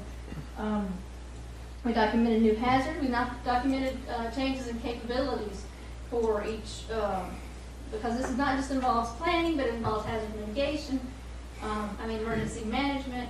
It involves engineering. It involves a lot of the different county departments as far as our assessment of this plan. And also we incorporated new data and studies on risk, and then also incorporated growth and development changes. So the main hazards that we profiled were coastal hazards, of course, erosion, rip current, and sea level rise, drought, earthquake, extreme heat, flood, hurricane and tropical storm, severe lightning, severe winter storm, tornado, and wildfire. We also looked at technical and human-caused incidents like hazard materials incidents, radiological incidents, and terrorism and transportation infrastructure failures. So those are all taken in, all hazards that we assessed. And here's a priority risk index, and you can see how the different hazards stacked up in our area. We have an earthquake up there. Well, it's low. It's We low. had one. Not. It's low. It's, We had one. We had one. North Carolina had one a few years ago. But obviously, coastal hazards like rip current and our hurricanes and tropical storms, those are the big hazards. Thunderstorms and winds and the flooding, and those are all our big hazards here. So, high risk, no surprising there about what it is that our analysis said, and public input. These are the things that we're concerned about as far as hazards. Yeah, absolutely. So, we compiled this plan, and now we have 4 main goals of the hazard mitigation plan. Goal number 1, reduce the risk of loss of life and personal injury from hazards. So you see, and then we have these 4 main goals, and we have objectives within those goals. Objective 1.1, educate citizens to encourage individual responsibility to protect themselves. So I'm just going to go through the goals. But goal number 2, maintain critical facilities and infrastructure to protect them from damage. Goal number 3, to ensure that hazard mitigation practices, construction techniques, policies, and ordinances are integrated for both new development and post-disaster development to enhance resiliency and enable speedy recovery. Goal number 4, improve interjurisdictional cooperation, coordination, especially regarding the reduction of hazard impacts. So we took these 4 goals, these big overarching goals, things we want to attain. We got objectives, and from those objectives, we take into mitigation action plans. And we do have, Currituck has, I'm going to write it down, 29 action items, and like I said, some of these were brought forward from the old hazard mitigation plan, some of these are new, some of these are just ongoing.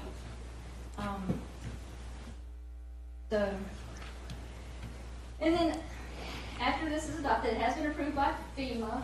Correct, it has been approved. It has been approved by FEMA, and once we enact it, then we will have to report annually on the status of the plan. We have to pursue the implementation of all 29 of those action items that I just spoke of, and we will monitor funding activities and hopefully continue with our public involvement to make sure that we have addressed the hazards that the public's aware of. And we'll integrate this plan with all of our other planning efforts, which is why this is very much a planning, community development, and emergency management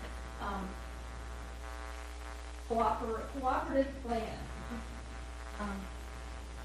So that was a 5-minute, 7-minute, 7-minute. On a serious note, just so you guys know, the staff, I mean, we moved quick through it because everybody's getting late, but staff puts a ton of time into putting this together. And it's a big effort. So, as you can see from the old version. Yes. I mean, even what you had in the packet was pretty intense. And just because the Are you going to read that off? No. we need to make note of how big the old is.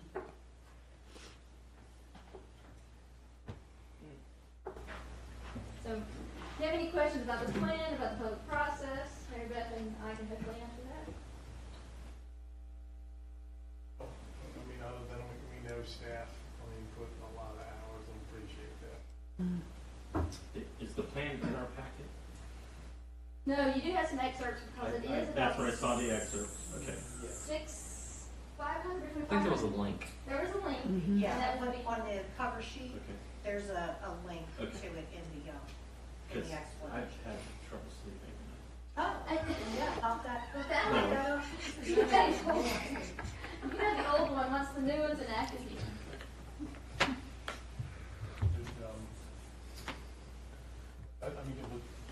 I'll just call me, I'll read it to you. No, So yeah, do so we need Mary Beth to yeah, come so up so and speak? what staff needs is action to adopt the resolution, which I believe is in your packet to approve the plan if you guys so desire. Yeah, no, I didn't know if Mary Beth had to come up and talk or not, or just. You're good? Okay, great. Well, that being said, then yes, the board does need to take action on this tonight. So I'd ask for a motion from the board. I move to approve. So somebody, go ahead. We all jump at once. Mr. Chairman, I move to support this plan as developed by county staff in the form of a resolution. Second. Okay, we have a motion and a second. Any further discussion? What? Specifically to adopt the resolution that's in the packet. To adopt the resolution that's in the packet. Second. Okay, have a motion and a second. Any further discussion? There is no second. All in favor? Aye. Aye. All opposed? Motion carries. Thank you. All right, the next item on the agenda is a consent agenda. Motion to approve. Second. Okay, a motion second. Any further discussion? All in favor? Aye. All opposed? Motion carries.